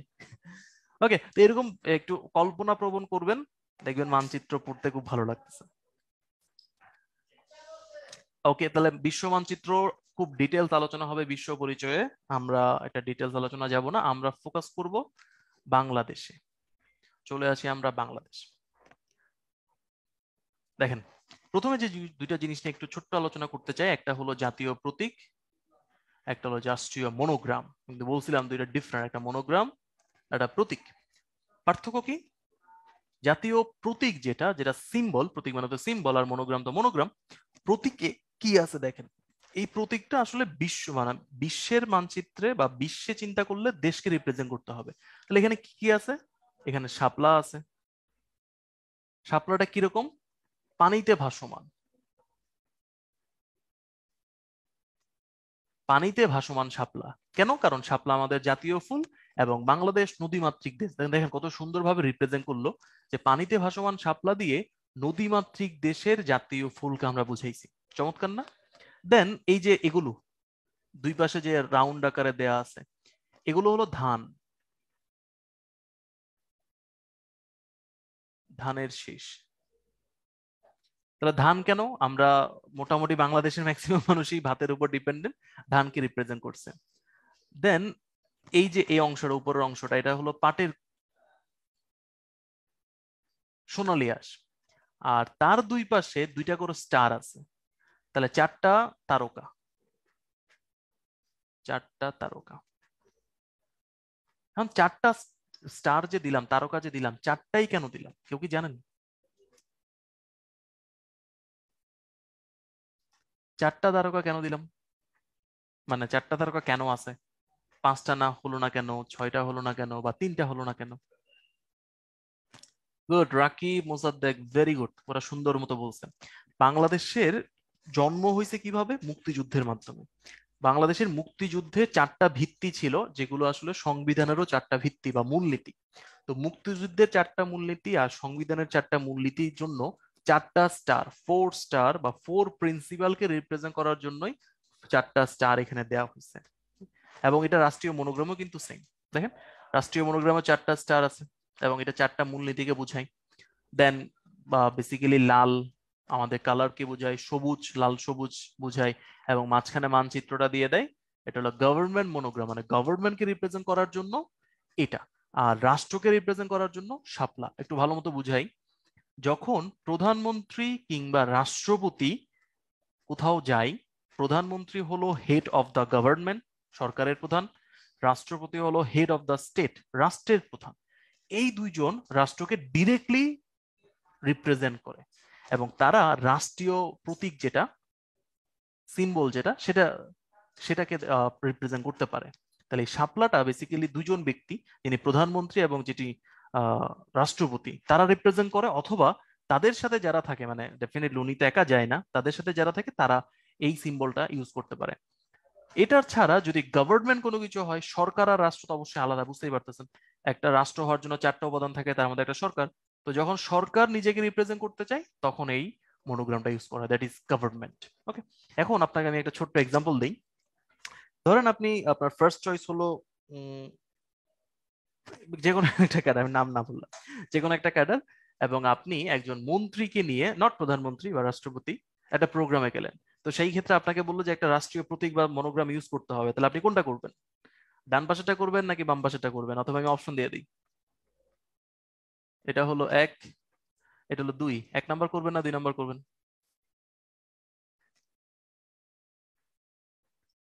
2 নাম্বারটা, মন্ত্রীর জন্য এটা। বাট আপনি যদি এখন মন্ত্রীটা, প্রধানমন্ত্রীকে নিয়ে কোনো জায়গায় যান, বা part of the protocol of A prime minister, prime মিনিস্টারের প্রোটোকল যদি আপনি নিয়ে যান, তখন করতে হবে 1 নাম্বারটা।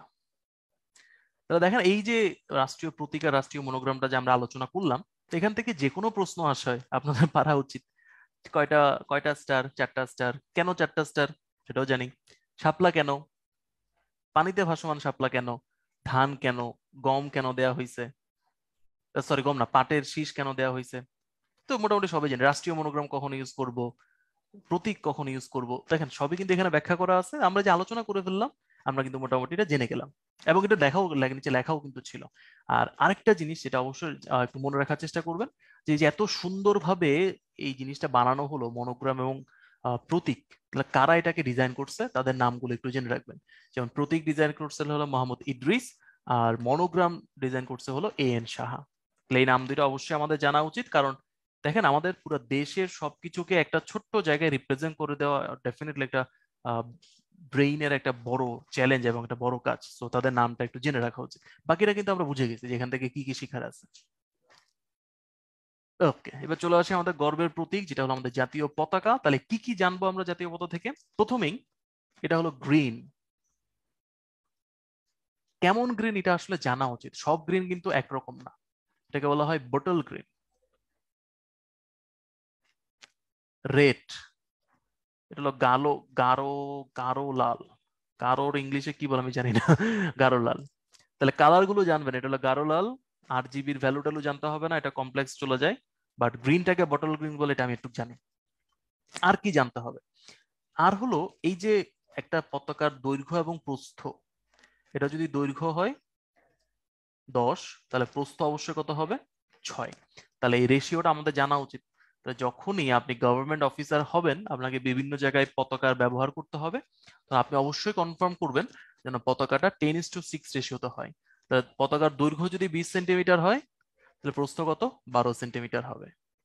দৈর্ঘ্য যদি 5 সেন্টিমিটার হয়, তাহলে প্রস্থ কত? 3 সেন্টিমিটার হবে। এই জিনিসটা কনফার্ম করতে হবে। এটা বড় অফিসার না হলেও আপনার এমনিতে আসলে জানা উচিত। আচ্ছা, গেল। তারপর আরেকটা জিনিস লক্ষণীয়, তো দৈর্ঘ্য জানে গেলাম, তারপরে রেশিওটা জানলাম, কালার গুলো জানলাম। দেখেন তো এই যে আমরা বৃত্তটা আঁকি, এটা কিন্তু একদম সেন্টারে না, সেন্টার থেকে একটু এই পাশে, বাম পাশে। তো এটা একটু জানা উচিত। যেমন ধরেন আমরা একটা দৈর্ঘ্য আঁকলাম, এটা হলো 20 সেন্টিমিটার। তাহলে এটার সেন্টার কোথায় হবে? একদম মাঝখান বিন্দুটা কত হবে? 10, তাই না? তো এই সেন্টারটা মানে বৃত্তের সেন্টারটা এমন ভাবে আঁকা হয় যেন তার রেশিওটা হয় 9:20। এটার অর্থটা একটু বুঝাই আপনাকে। এই যে 0 থেকে 20 সেন্টিমিটার আমি আঁকলাম, 1 2 3 4 10, এভাবে এটা 10, এটা হলো 9, এটা মনে করেন 11 12 13, এভাবে হচ্ছে 19 20। তাহলে 10 থেকে যদি আমি বৃত্ত আঁকতাম, সেটা হতো 1:2। বাট এখানে কি আমরা 9 থেকে বৃত্তটা আঁকবো। তাহলে এই যে আমাদের মানচিত্র, সরি পতাকা। বুঝতে পারছি আমি এই যে রেশিওটা, যে বৃত্ত, আমরা যে গোল বৃত্তটা আঁকবো, সেটা একদম সেন্টারে হয় না, একটু বাম দিকে থাকে। আসলে কতটুকু বাম দিকে? 9:20। মানে পুরো দৈর্ঘ্যটাকে যদি 20 ধরি, তাহলে তার হাফ থেকে একটু একটু আগে, এই জন্য 9:20 বলা হয়। এটা কি বুঝতে পারছি নাকি? একটু চ্যাট বক্সে বলেন তো, যে বৃত্তটা যে আমরা আঁকবো গোল বৃত্ত, সেটা কিভাবে পজিশনিং করতে হয়। ক্লিয়ার? যদি বুঝতে পারেন বলবেন ইয়েস। গুড, আপনারা তো বেশ তাড়াতাড়ি বুঝেছেন। তাহলে দেখেন এগুলো কিন্তু ভুলার কিছু না, এগুলো ভুলে যাওয়ার মতো কোনো কিছু না। আচ্ছা, এখন একজন প্রশ্ন করছে, ভাই এটা এরকম কেন? জাতীয় পতাকা, জাতীয় ফুল, জাতীয় ফল, জাতীয় সঙ্গীত, এগুলো একটা রাষ্ট্রের গর্বের প্রতীক এবং নির্দিষ্ট। তো এরকম ফিক্সড জিনিসগুলো আসলে কিছু বিধিমালা কিংবা আইনে নিয়ে আসা হয়। তো পতাকা সম্পর্কে যা কিছু জানার, বা পতাকাটা কিভাবে বানাতে হবে, কে ব্যবহার করবে, দৈর্ঘ্য কত হবে, কালার কত হবে, এগুলো ফিক্সড করে দেওয়া উচিত। নাহলে আমি একটা পতাকা ইউজ করবো, আপনি একটা পতাকা ইউজ করবেন, আমার এক কালার হবে, আপনার এক কালার হবে। মানে বাইরের বিশ্বের মানুষজন কনফিউজ আসলে বাংলাদেশকে রিপ্রেজেন্ট করে কোনটা, রাইট? তো এই জন্য একটা বিধিমালা বানানো হয়েছে। বিধিমালা মানে রুলস বা রেগুলেশন। সেখানে বলে দেওয়া আছে, যেটা 1972 সালে, যে এক্স্যাক্টলি বাংলাদেশের পতাকাতে কি কি জিনিস স্ট্যান্ডার্ড হিসেবে থাকবে। তো এই যে আমি যতগুলো কথা বললাম, সবগুলো আসলে এই বিধিমালার আলোকে। তো বিধিমালা যেহেতু হয়ে গেছে, এটা ফিক্সড। তাহলে জাতীয় সঙ্গীতের ব্যাপারেও কিন্তু ফিক্সড।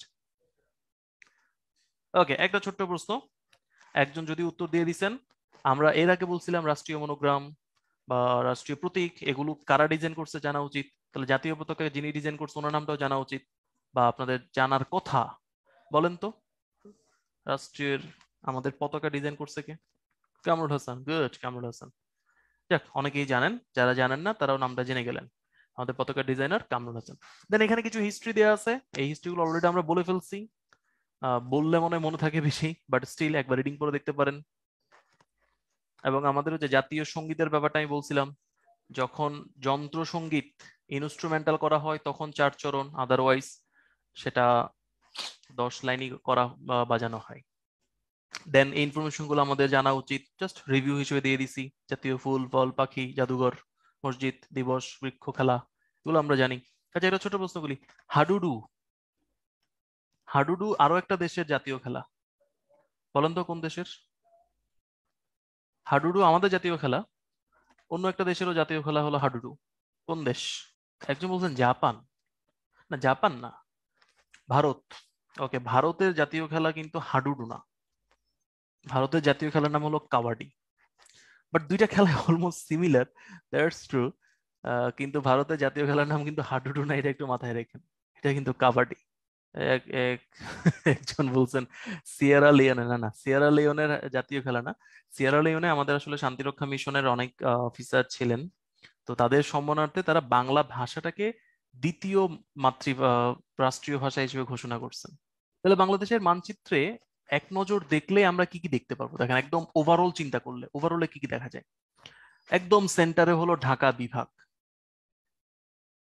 এই হলো ঢাকা বিভাগ।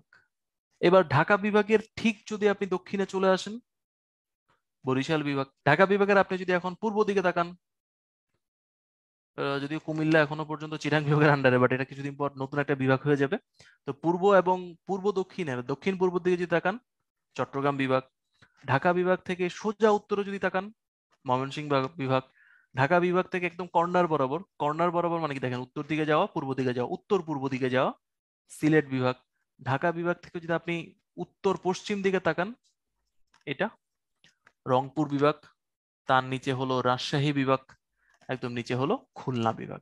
তাহলে এতটুকু কিন্তু আপনার জেনে যাওয়া উচিত যে বাংলাদেশী হিসেবে যখনই আপনি তাকাবেন মানচিত্রের দিকে, দেশের মানচিত্রের দিকে, আপনি ঢাকাকে সেন্টার করে যদি বাকি সব মাথায় চলে আসা উচিত। এবং আপনি নিজে যে জেলার বাসিন্দা, সেই জেলা সম্পর্কে কিন্তু আপনার খুব ভালোভাবে জানা উচিত, এবং সেই জেলা বা বিভাগ সম্পর্কে খুব ডিটেলস জানা উচিত।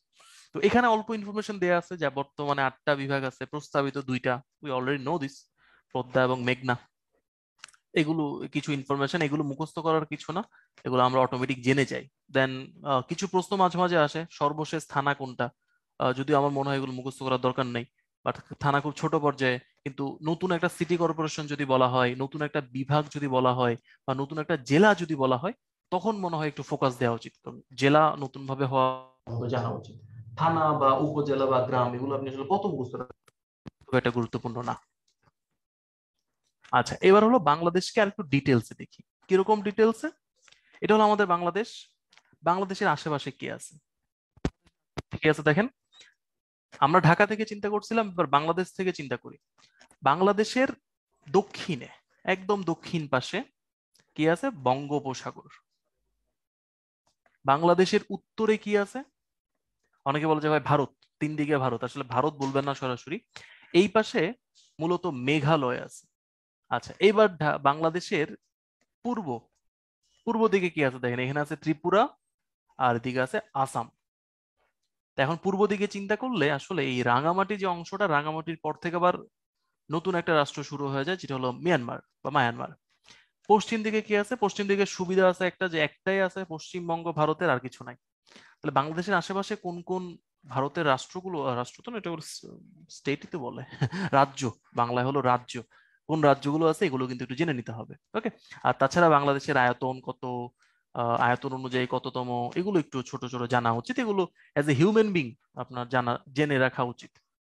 এইবার একটা প্রশ্ন আসছিল, মনে আছে, বাংলাদেশের সর্ব দক্ষিণে কি, সর্ব উত্তরে কি? তো ওই প্রশ্নগুলোর জন্য আমরা এই মানচিত্রটা তৈরি করছি। দেখেন, সর্ব দক্ষিণ, সর্ব উত্তর, সর্ব পশ্চিম। প্রথমে একটা চিত্র আঁকি। তাহলে আমার আমার আমি যে লিখতেছি হাতের ডান দিকে হলো পূর্ব, তাহলে সর্বপূর্বের অংশ কোনগুলো? তো এখানেও কিছু কনফিউশন মনে হয়, নিচেও কিছু কনফিউশন মনে হয়। তা আপনি যখন এখন একটা স্ট্রেট লাইন আঁকেন, এই জায়গা থেকে যদি একটা স্ট্রেট লাইন আঁকেন, তাহলে দেখেন আমি কি বলতে পারবো যে আসলে সিলেটের এই অংশটা সর্বপূর্ব, নাকি তারপরও কিছু আছে? বলেন তো, সিলেট কি আসলে সর্বপূর্বে আছে নাকি তারপর আরো কিছু আছে? চ্যাট বক্সে বলেন। না, অনেকেই ভুল করে যে সিলেট বলে দেয়। চ্যাট বক্সে রেসপন্স করেন যে সিলেটই কি সর্বপূর্বে নাকি তারপর আরো কিছু আছে। রাইট, তাহলে সিলেট কিন্তু সর্বপূর্বে না। তাহলে সর্বপূর্বে কি? এই যে এখানে লেখা আছে অলরেডি, এটা হলো বান্দরবান জেলার থানচি। একইভাবে আপনি যখন সর্ব পশ্চিমে দেখতে চাইবেন, তাহলে এই যে এখান থেকে দেখতে যেতে পারি, এইটা স্ট্রেট লাইন দেখে আমি বলতে পারি যে এর এর পশ্চিমে আর কিছু নাই। তাহলে সর্বপশ্চিমের জায়গাটা হলো আসলে চাপাইয়ের শিবগঞ্জ। মনকশা পর্যন্ত শিখতে না হলেও চাপাই নবাবগঞ্জ পর্যন্ত জানা উচিত। চাপাই নবাবগঞ্জ হলো সর্বপশ্চিমের উপজেলা, পশ্চিমের জেলা। এবার উপরের দিকে তো সহজ, সর্ব উত্তরেরটা সহজ, এটা বলা যায় যে আসলে পঞ্চগড় হবে এটা। আর সর্বদক্ষিণে এই যে এটা সর্বদক্ষিণ, তাহলে এটা কোন জেলার অংশ? কক্সবাজার। তাহলে একদম চার প্রান্তে চারটা যে জেলা সেগুলো আমরা জানি, উপজেলাগুলো লেখা আছে এবং স্থানটাও লেখা আছে। তো স্থান পর্যন্ত মুখস্থ করা আসলে একটু কষ্টকর, বাট জেলা উপজেলাটা কিন্তু জানা খুব সহজ। যেমন আপনি একদম সর্বদক্ষিণে যদি যান, আসলে কক্সবাজারের সেন্ট মার্টিন, টেকনাফের সেন্ট মার্টিন, এবং তারও দক্ষিণ হলো ছেড়াদ্বীপ। এই চারটা নাম আমরা সবাই জানি। সো এটা মুখস্থ করা আসলে খুব একটা কষ্টের কিছু না। বাট বাকিগুলো মুখস্থ করার জন্য আপনাকে এক্স্যাক্টলি ঘুরে আসতে হবে। তো আমি রিকোয়েস্ট করব, আপনারা এখনো সেকেন্ড ইয়ার বা থার্ড ইয়ারে পড়াশোনা করতেছেন, ইফ পসিবল এই চারটা জায়গায় ঘুরে আসবেন, দেখবেন এগুলার মুখস্থ করার কিছু নাই, এবং ওই জার্নিটাও সারা জীবন মনে থাকবে, মানে বলার মতো একটা জার্নি হয়ে যাবে আর কি। এটা অলরেডি ব্যাখ্যা করে ফেলছি যে বাংলাদেশের আশেপাশে কি আছে সেগুলো জানতে হবে, এটার একটা স্ট্রাকচার এখানে দেয়া আছে। আপনি যে কাজটা করতে পারবেন, আপনি মানচিত্রটা সামনে রাখবেন, দেন এটা নিজে নিজে আঁকবেন যে উত্তরে কি কি আছে, দক্ষিণে কি আছে, পূর্বে কি আছে, উত্তর পূর্বে কি আছে, দক্ষিণ পূর্বে কি আছে, দক্ষিণ পশ্চিমে কি আছে, পশ্চিমে কি আছে, উত্তর পশ্চিমে কি আছে। একবার যদি নিজে এই চিত্রটা আঁকেন, তাহলে দেখবেন আর কখনো বাংলাদেশের আশেপাশে কে আছে এটা ভুলবেন না। ওকে, এটা আপনাদের এইচডব্লিউ, এটা নিজে নিজে করবেন, মনে থাকবে বেশি। আচ্ছা, একটা সীমানার, এটা একটু আমি একটু বলে দিই, এটা পরের পেজে আছে, বাট আমি এখানে একটু ছোট করে বলে দিতে চাচ্ছি। বাংলাদেশের সীমানা কত? সীমানা বলতে কি বোঝায় জানেন? এই যে আমাদের চারপাশে মানচিত্রটাতে যদি আপনি হাত ঘুরান, একটা রেখা টানেন, এই রেখার যে টোটাল দৈর্ঘ্যটা, এই রেখার যে টোটাল দৈর্ঘ্য, মোট দৈর্ঘ্য, এটা হলো সীমানা। তো এটা আমরা বলি যে 5138, যার মধ্যে স্থল সীমা এবং জলসীমা বা সমুদ্র সীমা আলাদা করা হয়েছে। এটা কি জিনিস? দেখেন এই যে অংশটা নিচে দক্ষিণের অংশটা, ও কার সাথে আছে? ও কিন্তু বঙ্গোপসাগরের সাথে আছে। তাহলে এই অংশটাকে আমরা কি বলতে পারি? জলের সাথে, বা জলসীমা বা সমুদ্র সীমা। আর বাকি যতটুকু আছে এটা কিন্তু পুরোটা কোনো না কোনো ল্যান্ডের সাথে আছে, ভূমির সাথে আছে। দ্যাটস ওয়াই দুইটা পার্ট করা হয়েছে, একটা হলো সমুদ্র সীমা, একটা হলো জলসীমা, স্থলসীমা এবং জলসীমা।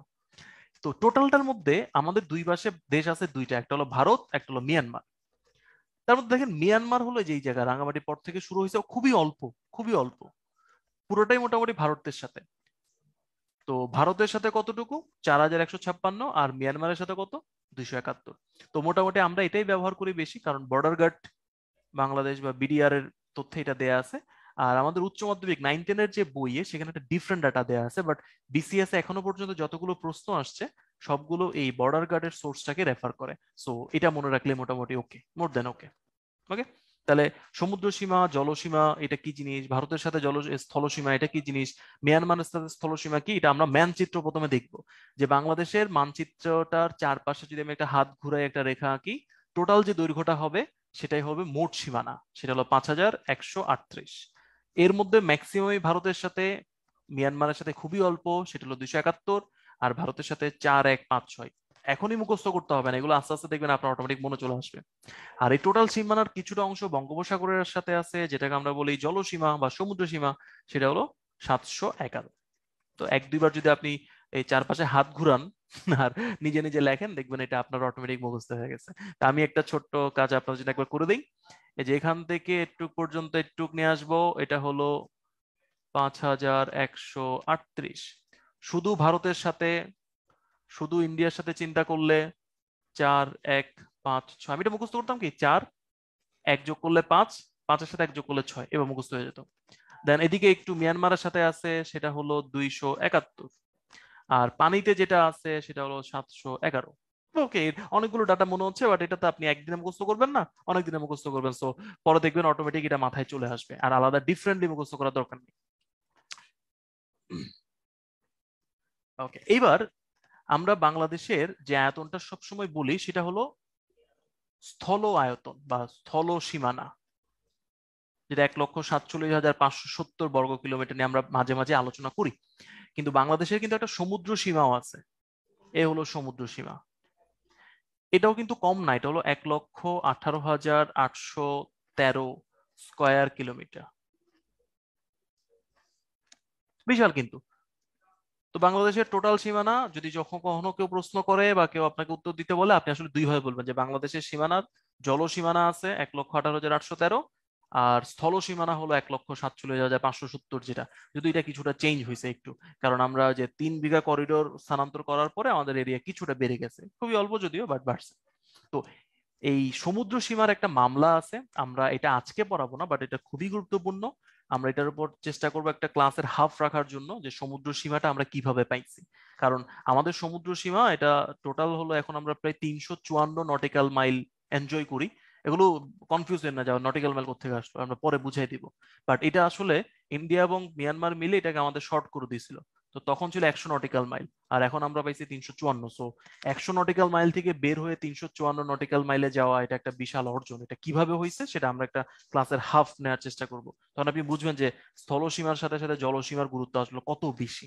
এবং আলটিমেটলি ব্লু ইকোনমির যে নামটা শুনতেছেন বা সমুদ্র অর্থনীতি, ইন ফিউচার বা আজ থেকে 10-15 বছর পরে প্রত্যেকটা দেশই কিন্তু সমুদ্রের উপর অনেক বেশি ডিপেন্ডেন্ট হয়ে যাবে। যতগুলো অ্যাডভান্স কান্ট্রি আছে বা উন্নত বিশ্ব আছে, সবাই কিন্তু সমুদ্রের উপর অনেক বেশি dependent. So today or tomorrow Bangladesh কিন্তু সমুদ্রের দিকে তাকাবে। তাকাবে মানে হলো সমুদ্রের উপর অনেকটা নির্ভর করতে হবে, কারণ স্থল থেকে আর তেমন কিছু পাওয়ার নেই। এখন যদি কিছু পেতে হয় সেটা জল থেকেই পেতে হবে। ওকে, এখন আরো কিছু প্রশ্ন আছে। এই প্রশ্নগুলো আমরা একটু ছোট করে বিশ্লেষণ করার চেষ্টা করব। বাংলাদেশ কোনটির সদস্য নয়? তো এখানে যে অর্গানাইজেশন গুলো আছে, এগুলো সবগুলো ইন্টারন্যাশনাল অর্গানাইজেশন, কিছু রিজিওনাল অর্গানাইজেশন। জিনিসটা মধ্যে পার্থক্য আমি একটু বলি। OIC, organisation of Islamic cooperation, তো বিশ্বের যতগুলো ইসলামিক কান্ট্রি আছে সবগুলোকে নিয়ে ওআইসি গঠিত হয়েছে। বিমস্টেক, তো এটা একটা ইন্টারন্যাশনাল অর্গানাইজেশন। বিমস্টেক, এখানে আসলে বে অফ বেঙ্গলের আশেপাশে যে দেশগুলো আছে তাদের নিয়ে এটা তৈরি হয়েছে। তো এটা একটা আন্তর্জাতিক, বাট এই আন্তর্জাতিকটা সবাইকে কভার করে না, এই জন্য এটার নাম হলো রিজিওনাল। তাহলে বাংলাদেশকে রিজিওনাল অর্গানাইজেশন, ইন্টারন্যাশনাল অর্গানাইজেশনের সাথে কানেক্ট করা হচ্ছে। দেন দেখেন বাংলাদেশ কত সালে ওআইসির সদস্যপদ লাভ করে, একটা ইন্টারন্যাশনাল অর্গানাইজেশনে আমরা কবে থেকে সদস্য হয়েছি। চীন থেকে ক্রয়কৃত নৌবাহিনী ব্লাবলা একটা নাম আসছে, বাট তার মানে হলো বাংলাদেশের সাথে চীনের সম্পর্ক গুরুত্ব দিচ্ছে। জাতিসংঘ বাংলাদেশের সদস্য কততম, কততম সেটা আমরা পরে শিখে ফেলবো, বাট বাংলাদেশের সাথে জাতিসংঘের যে ঘনিষ্ঠ সম্পর্ক এবং একসাথে কাজ করি সেটাকে গুরুত্ব দেওয়া হচ্ছে। বাংলাদেশ বর্তমান সময়ে অর্জন কত? তো এই প্রশ্নটা আপনি মুখস্থ করবেন না বা শিখবেন না কেন? কারণ এটা 36তম বিসিএস আসছে। 36তম বিসিএস হয়েছে 2016 সালে না 17 সালে, ভুলে গেছি, 16 সালে মনে হয়। তাহলে 2016 সালে দেশের যে অর্জন, এখন তার ওই অর্জন সেম না, অর্জন ডেফিনেটলি চেঞ্জ হয়ে গেছে। তাহলে কিছু প্রশ্ন আপনাকে বুঝতে হবে যেটা তখন আসছে, এখন আর আসবে না, বা এখন আসলে এর উত্তর চেঞ্জ হবে। দেন বাংলাদেশ ভারত পানির চুক্তির মেয়াদ, এটা বেসিক্যালি নাম না দেয়া থাকলে এটা আসলে গ্যাঙ্গিস ট্রিটি বলা হয়, বা গঙ্গা চুক্তি, গঙ্গার পানি বন্টন, এটাকেই বোঝায়। সার্ক কবে কোথায়, তার মানে বাংলাদেশের যে একটা পদক্ষেপ ছিল সার্ক তৈরি করার ব্যাপারে, সেখানে এই প্রশ্ন আসে। ভারতের সাথে বাংলাদেশের পানি চুক্তি, একই প্রশ্ন।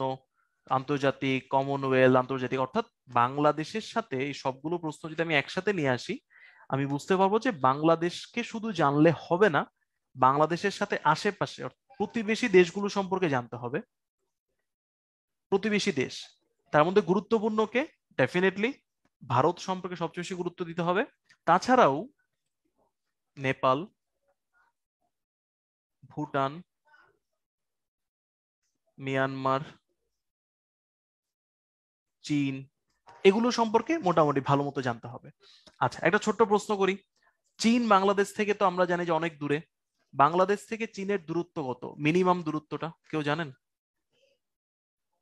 বাংলাদেশ থেকে চীনের ন্যূনতম দূরত্ব কত? কারো যদি জানা থাকে চ্যাট বক্সে বলেন অথবা কমেন্ট করে বলেন। সিফাত উত্তর দিয়েছে 300 কিলোমিটার। আর কেউ গেস করবেন যে বাংলাদেশ থেকে চীনের দূরত্ব কত, ন্যূনতম দূরত্ব? আপনারা অবাক হয়ে যাবেন, বাংলাদেশ থেকে চীনের ন্যূনতম দূরত্ব 70 কিলোমিটার। কখনো ভেবে দেখছেন মাত্র 70 কিলোমিটার? মাত্র 70 কিলোমিটার পাস করে আপনি চীনে চলে যেতে পারবেন। যাই হোক, তো প্রতিবেশী দেশগুলো সম্পর্কে জানতে হবে, রিজিওনাল অর্গানাইজেশন সম্পর্কে জানতে হবে। রিজিওনাল মানে একটা নির্দিষ্ট রিজিয়নে যে অর্গানাইজেশন গুলো গুরুত্ব অনেক বেশি, যেমন সার্ক। সার্ক এখন কিছুটা নিষ্ক্রিয়, বাট যে কোনো সময় সক্রিয় হয়ে যেতে পারে, সো বাট জানতে হবে। বিমস্টেক, বিবিআইএন, যদিও এটা অর্গানাইজেশন না, এটা একটা স্পেশাল চুক্তি, এটা সম্পর্কে জানতে হবে। দেন ইন্টারন্যাশনাল অর্গানাইজেশন সম্পর্কে জানতে হবে, যেমন ইউএন এর সাথে আমাদের সম্পর্ক, আমরা বর্তমানে কি করতেছি, ইউনেস্কোতে আমরা কি করতেছি, ওয়ার্ল্ড ব্যাংক, আইএমএফ, এই অর্গানাইজেশন গুলোর সাথে বাংলাদেশের সম্পর্কে জানতে হবে। তো জানার বেস্ট ওয়ে কি, এই অর্গানাইজেশন গুলোর স্ট্রাকচার জানা এবং বাংলাদেশ সেখানে কিভাবে কানেক্টেড সেটা জানা। আর তারও আগে কি জানা উচিত, বাংলাদেশ সম্পর্কে ডিটেলস জানা উচিত। তো আজকের মোটামুটি ক্লাসের যদি আমি একটা রিভিউ বলি, ছোট রিভিউ, আমরা আসলে কি শিখলাম যে আজকে রিভিউটা। সো যারা ফাউন্ডেশন কোর্সের অন্তর্ভুক্ত বা যারা অনার্স মাস্টার্স এ অধ্যয়নরত, তারা বিসিএস প্রিপারেশন এখন থেকে নিতে চাইলে প্রথম যে কাজটা করতে হবে, বিসিএস এর সিলেবাস জানতে হবে। বিসিএস সিলেবাস, দেন বিসিএস এর কেমন প্রশ্ন আসে সেই প্রশ্নগুলো নিজেদের মধ্যে আলোচনা করতে হবে। আমরাও সেগুলো করব, বাট আপনাকেও করা উচিত। 3 নাম্বার হলো আপনার একটা প্রিপারেশন প্ল্যান করতে হবে, এবং এই প্রিপারেশন প্ল্যানটা পার্সন টু পার্সন ভ্যারি করবে। দেন দেন গো, রেডি সেট গো, এরপর স্টার্ট করে দিতে হবে। সো এই কাজগুলো করার সময় যখন আপনি প্রিপারেশন প্ল্যান তৈরি করে ফেলবেন, দেন আপনাকে কি করতে হবে, স্টাডি করতে হবে, ডেফিনেটলি পড়াশোনা করতে হবে, বাট এই স্টাডিটা নিজের একাডেমিক পড়াশোনার সাথে সাথে, নট একাডেমিক পড়াশোনাকে ফেলে দিয়ে, এরকম কিন্তু না। এই স্টাডি করার পর আপনি আরো এক্সট্রা যে কাজগুলো করতে পারবেন, যেন আপনি হেল্পফুল হন, মুভি দেখতে পারেন, এবং এই মুভিগুলো হিস্টোরি রিলেটেড হলে ভালো।